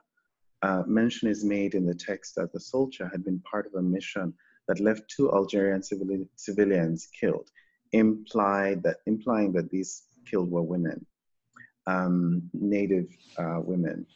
Firstly, this is a nightmare, and secondly, the actual fantasy is about a woman that the male Algerian soldier has murdered in the course of defending the National Liberation Front, the nationalist anti-colonial organization of Algerians. Earlier in the same section of the book on his patients, Fanon brings up the question of guilt, which in a footnote he attributes to Sigmund Freud's mourning and melancholia. The idea that one has survived dying in a war where others have died comes back in this section and with this patient. Is this survivor's guilt? The terror that he experiences and the nature of the wounded and the dead woman in the nightmare is possibly triggered, to use Freudian analysis, by a guilt of having committed a murder. Fanon quotes, "At night that evening, as soon as the patient went to the bed, the room was invaded by women in spite of everything." While no actual fictional adaptation of these fantasies appears in the Göran Olsson film, but closest to horror, the filmmaker gets is in the battle scene in the forest as the Portuguese army is fighting in Guinea, where one of the Portuguese soldiers is wounded. In this dire condition, 4 or 5 men perform a medical procedure on him.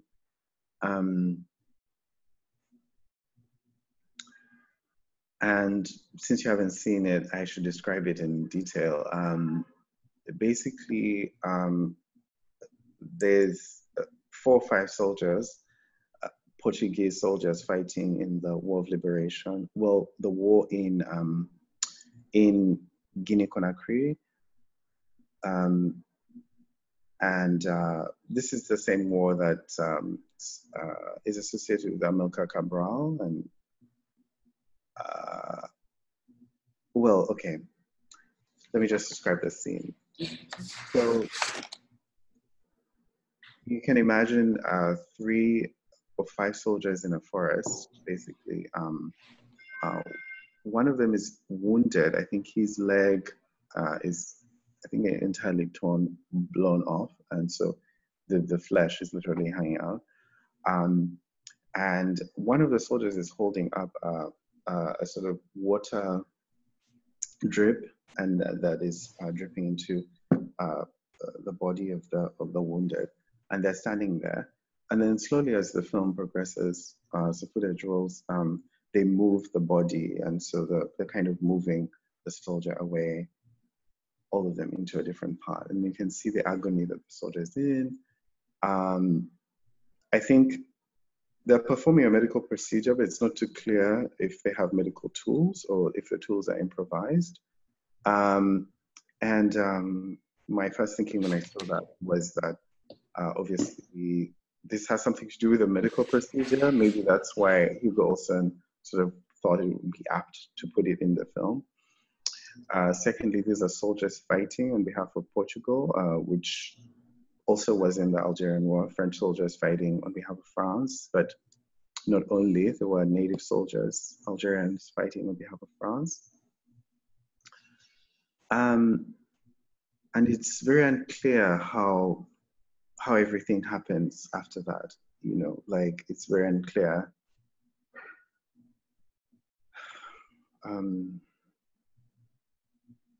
Yeah, it's a very shocking sort of image to see, and so the horror of it generally sort of is about this inability to contain the wounded soldier, this inability to contain the sort of like the wounding and the bleeding, and yeah, I think that's a very intense sort of picture.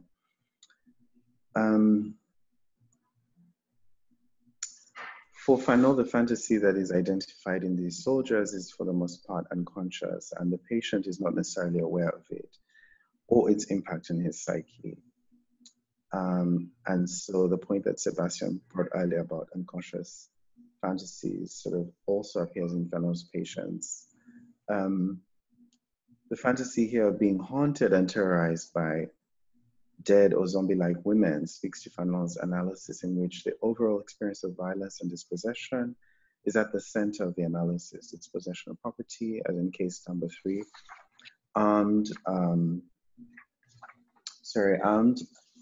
and gendered violence. And so then, so Fanon takes a special interest in pathologies related to desire and its manifestation in his patients. And to echo Basterra's argument, this is not a coincidence, considering that for Kant, whom Fanon follows closely, it is within the sphere of desire that a kind of unconditioned freedom can be traced. So,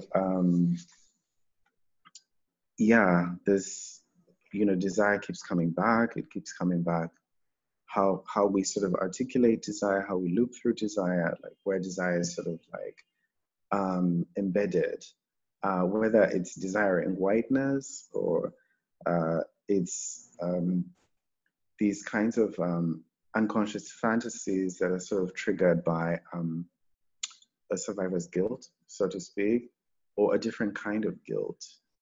The other thing that I wanted to say is that what is not talked about in the Hugo Olsson film also is that there were many soldiers who fought on behalf of France that were Algerian. And after the war was lost, or before the war was lost actually, France promised these soldiers that they would be repatriated to France in the event of the loss. Unfortunately,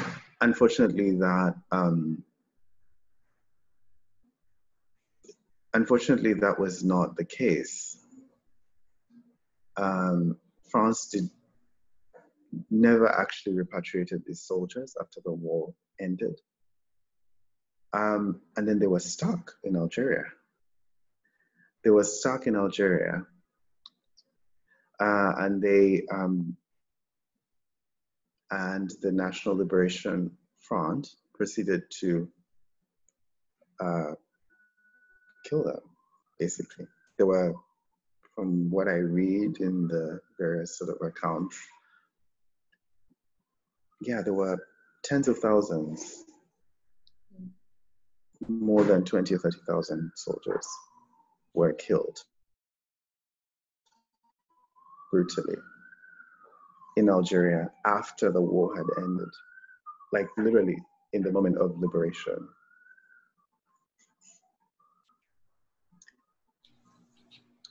Sorry, were these French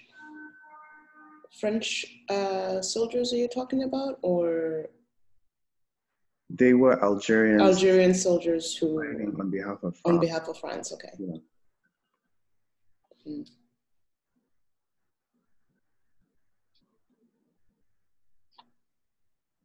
And so I think I have that question about, the way we understand, questions of violence, or maybe not even violence, but rather desire, I think, because now we're talking about the fantasies that are unconscious and those which are conscious. And so one of the things that is an unconscious fantasy is this idea of the guilt of having murdered Algerian civilians in Fanon's patients, or in case number 3, the Algerian soldier. And even more than that, in having murdered women. So the soldier is guilty for murdering a woman, and he constantly talks to Fanon, who is his doctor, about being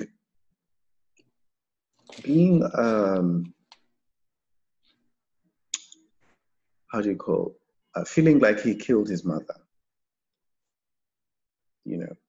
constantly being haunted by this picture of having, or the thought of having killed his mother. So I wonder what kinds of unconscious fantasies, other kinds of fantasies and desires and other things sort of surround other soldiers in similar situations, such as those who, in any case, were fighting on behalf of France, So yes.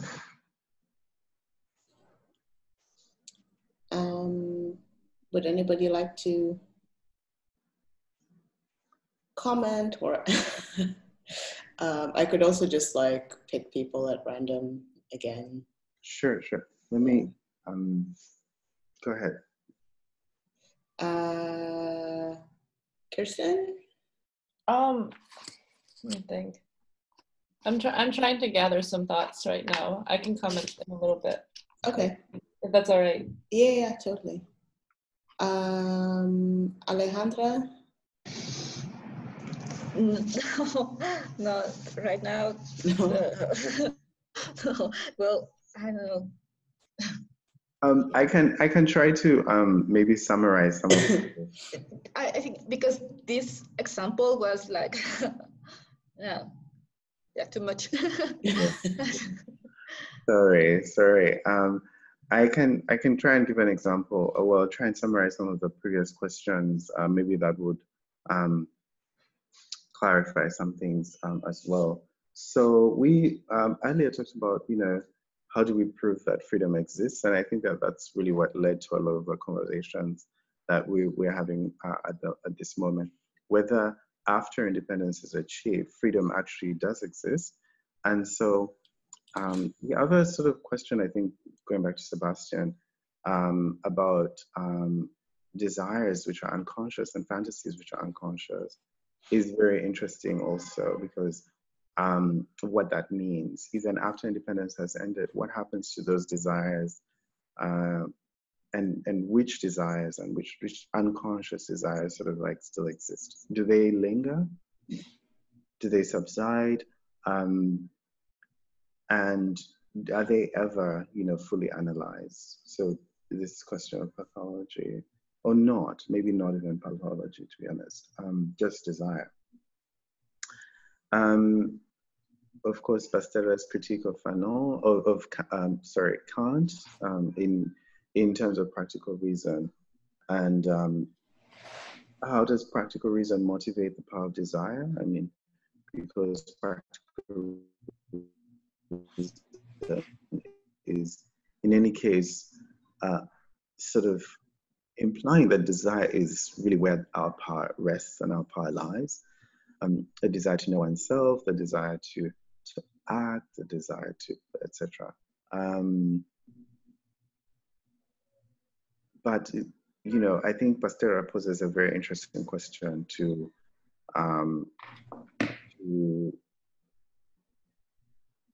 Kant, in the sense that, yeah, how does then the questions in practical philosophy sort of also encounter this sort of deep and complex subject of desire, and whether actually freedom actually exists or not. In short, you know, in a way, is our desiring of freedom even something that, you know, is practical, you know, to sort of use a word that Kant would be interested in using. And then to go back to Alexei's question about the slaves, you know, did the slaves have any forms of desires and fantasies? And so then there's that question. So are enslaved people, you know, so in a situation, so does the slave have any desire? And are there any unconscious fantasies also to do with the slave? And this is an interesting sort of,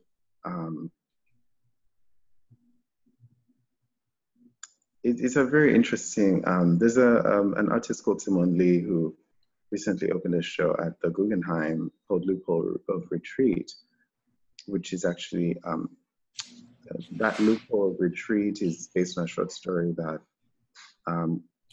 it's not a short story, it's actually a journal of a slave girl who ran away. And it's actually just describing, you know, like that she was kind of imprisoned almost in this cage. And that there was this literally this hole, this kind of hole where she could actually see people and talk to people. And so in a way, it's kind of like trying to understand, or her exhibition was trying to sort of like follow up on these kinds of images of desiring, but also images of perhaps of that kind of fantasy, perhaps of anarchy, you know, what would it be like, you know, type of questions. And so these questions are not limited to their context in a way, because these are more, as I suppose, topical questions. Even the question of master-slave is, you know, I assume that's an abstract question in Hegel, to be honest. It's not necessarily a dichotomy as the way that it appears in Hegel in real life. And so we have a sort of broad range of options there to think about when desire enters into the question, and when fantasy as well sort of like arises into the subject. We also asked about desires that may fuel nationalism, and sort of what the consequences or what nationalism is for. Again, going back to this idea of what does freedom exist? That's sort of question. So voice and speech and choice of words in particular, the voice of Lauryn Hill in particular, but also then Alexei pointed out, can the subaltern speak? And then can the subaltern desire?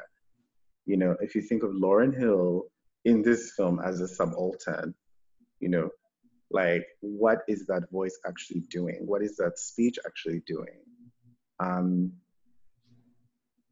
And so that's also a very interesting sort of like, the colonial subject still has the colonial structure. And this is a question that Alejandra sort of brought in. So what has happened since colonization? The question of freedom again. So I guess I'm repeating myself here. But yeah, some of these are sort of broader questions.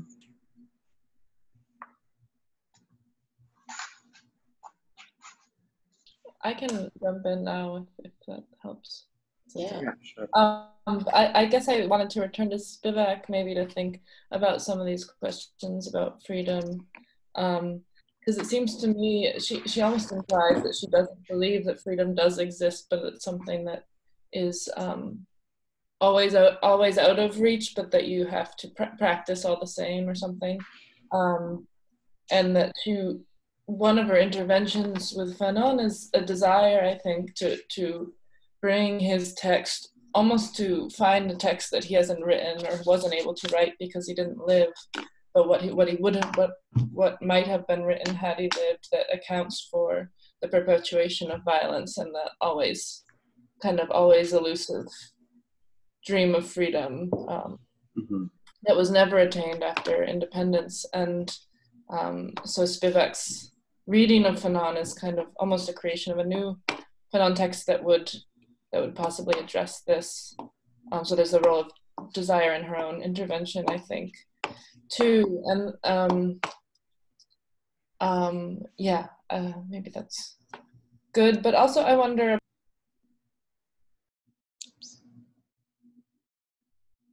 cinema of return, and it seems to me that there's a lot of work around returns in film to these moments of liberation struggles right now, or in the past. I mean, this film is, I don't know how many years old now, 6 years maybe, but in the past 10 years or so, and how this is also a sort of questioning of the unrealized dream of freedom on Olsson's part, which is a little bit paradoxical from his position, but that's all.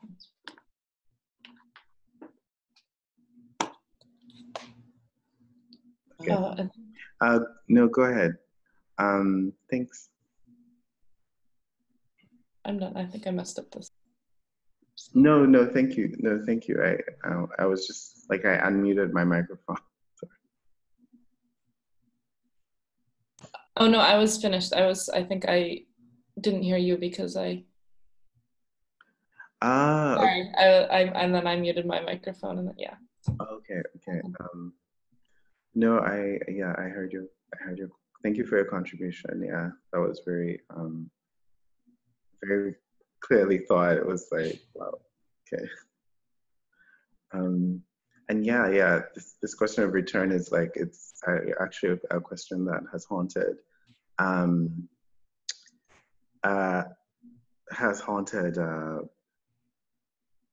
just the intellectual history of Caribbean and African writers, and to an extent African American writers as well. Well, to a large extent, I feel. Of course, the question of the Middle Passage is completely about return. Yeah, the question of return is like, it is present, definitely, and it's being explored as well.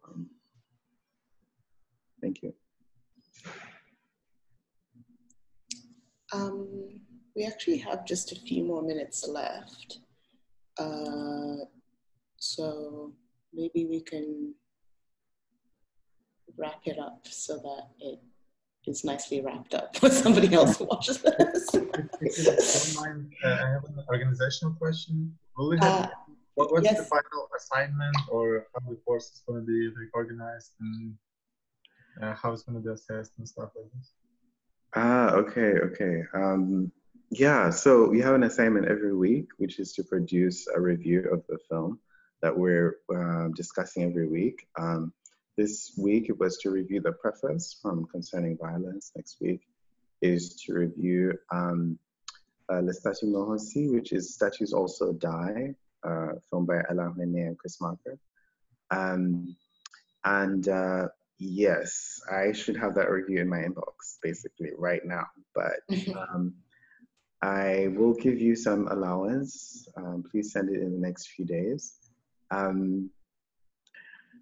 The final, yeah, I mean, since we have 4 sessions, I would like to see how you engage in these seminars, and I would actually prefer a kind of,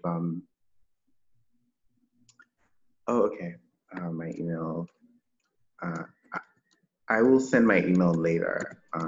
Or like, yeah, I will. I can send you guys an email, and then maybe you can share them with me, and I'll forward them or something. We'll figure it out. I can share my email. It could be also just on my News Center email, to be honest. But because before I think I sort of said in a previous class, I said like the system to sort of like Google Classroom, where you can upload your sort of like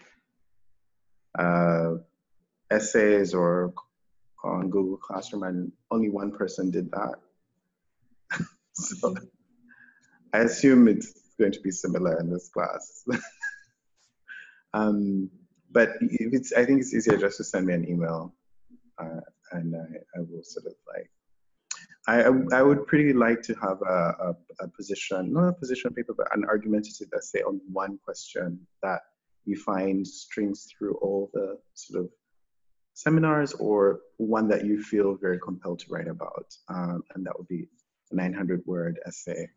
But that doesn't preclude that doesn't include the 200-word reviews on each film. So perhaps that's a lot of work, but I would really like, you know, you to engage a lot. That's why I'm sort of asking you to write these reviews, and then the paper. I can put this all in writing as well, so that you have a sense of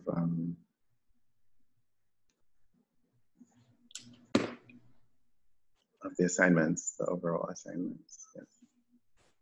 Yeah, I can send an email after this with just that, and maybe I'll also get like the questions that you have posed throughout this class in writing. Okay. Just for people to be able to like sort of sit with them, because I think I don't remember all of them clearly, so I don't imagine that everybody else does either. The first question was, what is violence? I mean, yeah. Yeah. Okay, it's been a fantastic opportunity to spend these few hours with you, and I look forward to the next seminar. For the next seminar, please have your assignment, the 200-word review of Les Statues Meurent Aussi, prepared. beforehand. That would be very useful because it's also a very, I will go a lot into issues of intellectual history, which are very sometimes boring, to be honest. It's just who didn't like who and who did not agree with so-and-so and blah, blah, blah. It's kind of very boring. So if you've actually looked at the film and actually have some thoughts on it, that would make the class more interesting. Otherwise, Présence africaine and les Statues Meurent Aussi are just like very, very, how do you call, very rigid kind of history of literature and in relation to France particularly. So you may not all find that very compelling as a topic, but I'm hoping to hear more of your thoughts in the next class. Great. Okay, thank you, everyone.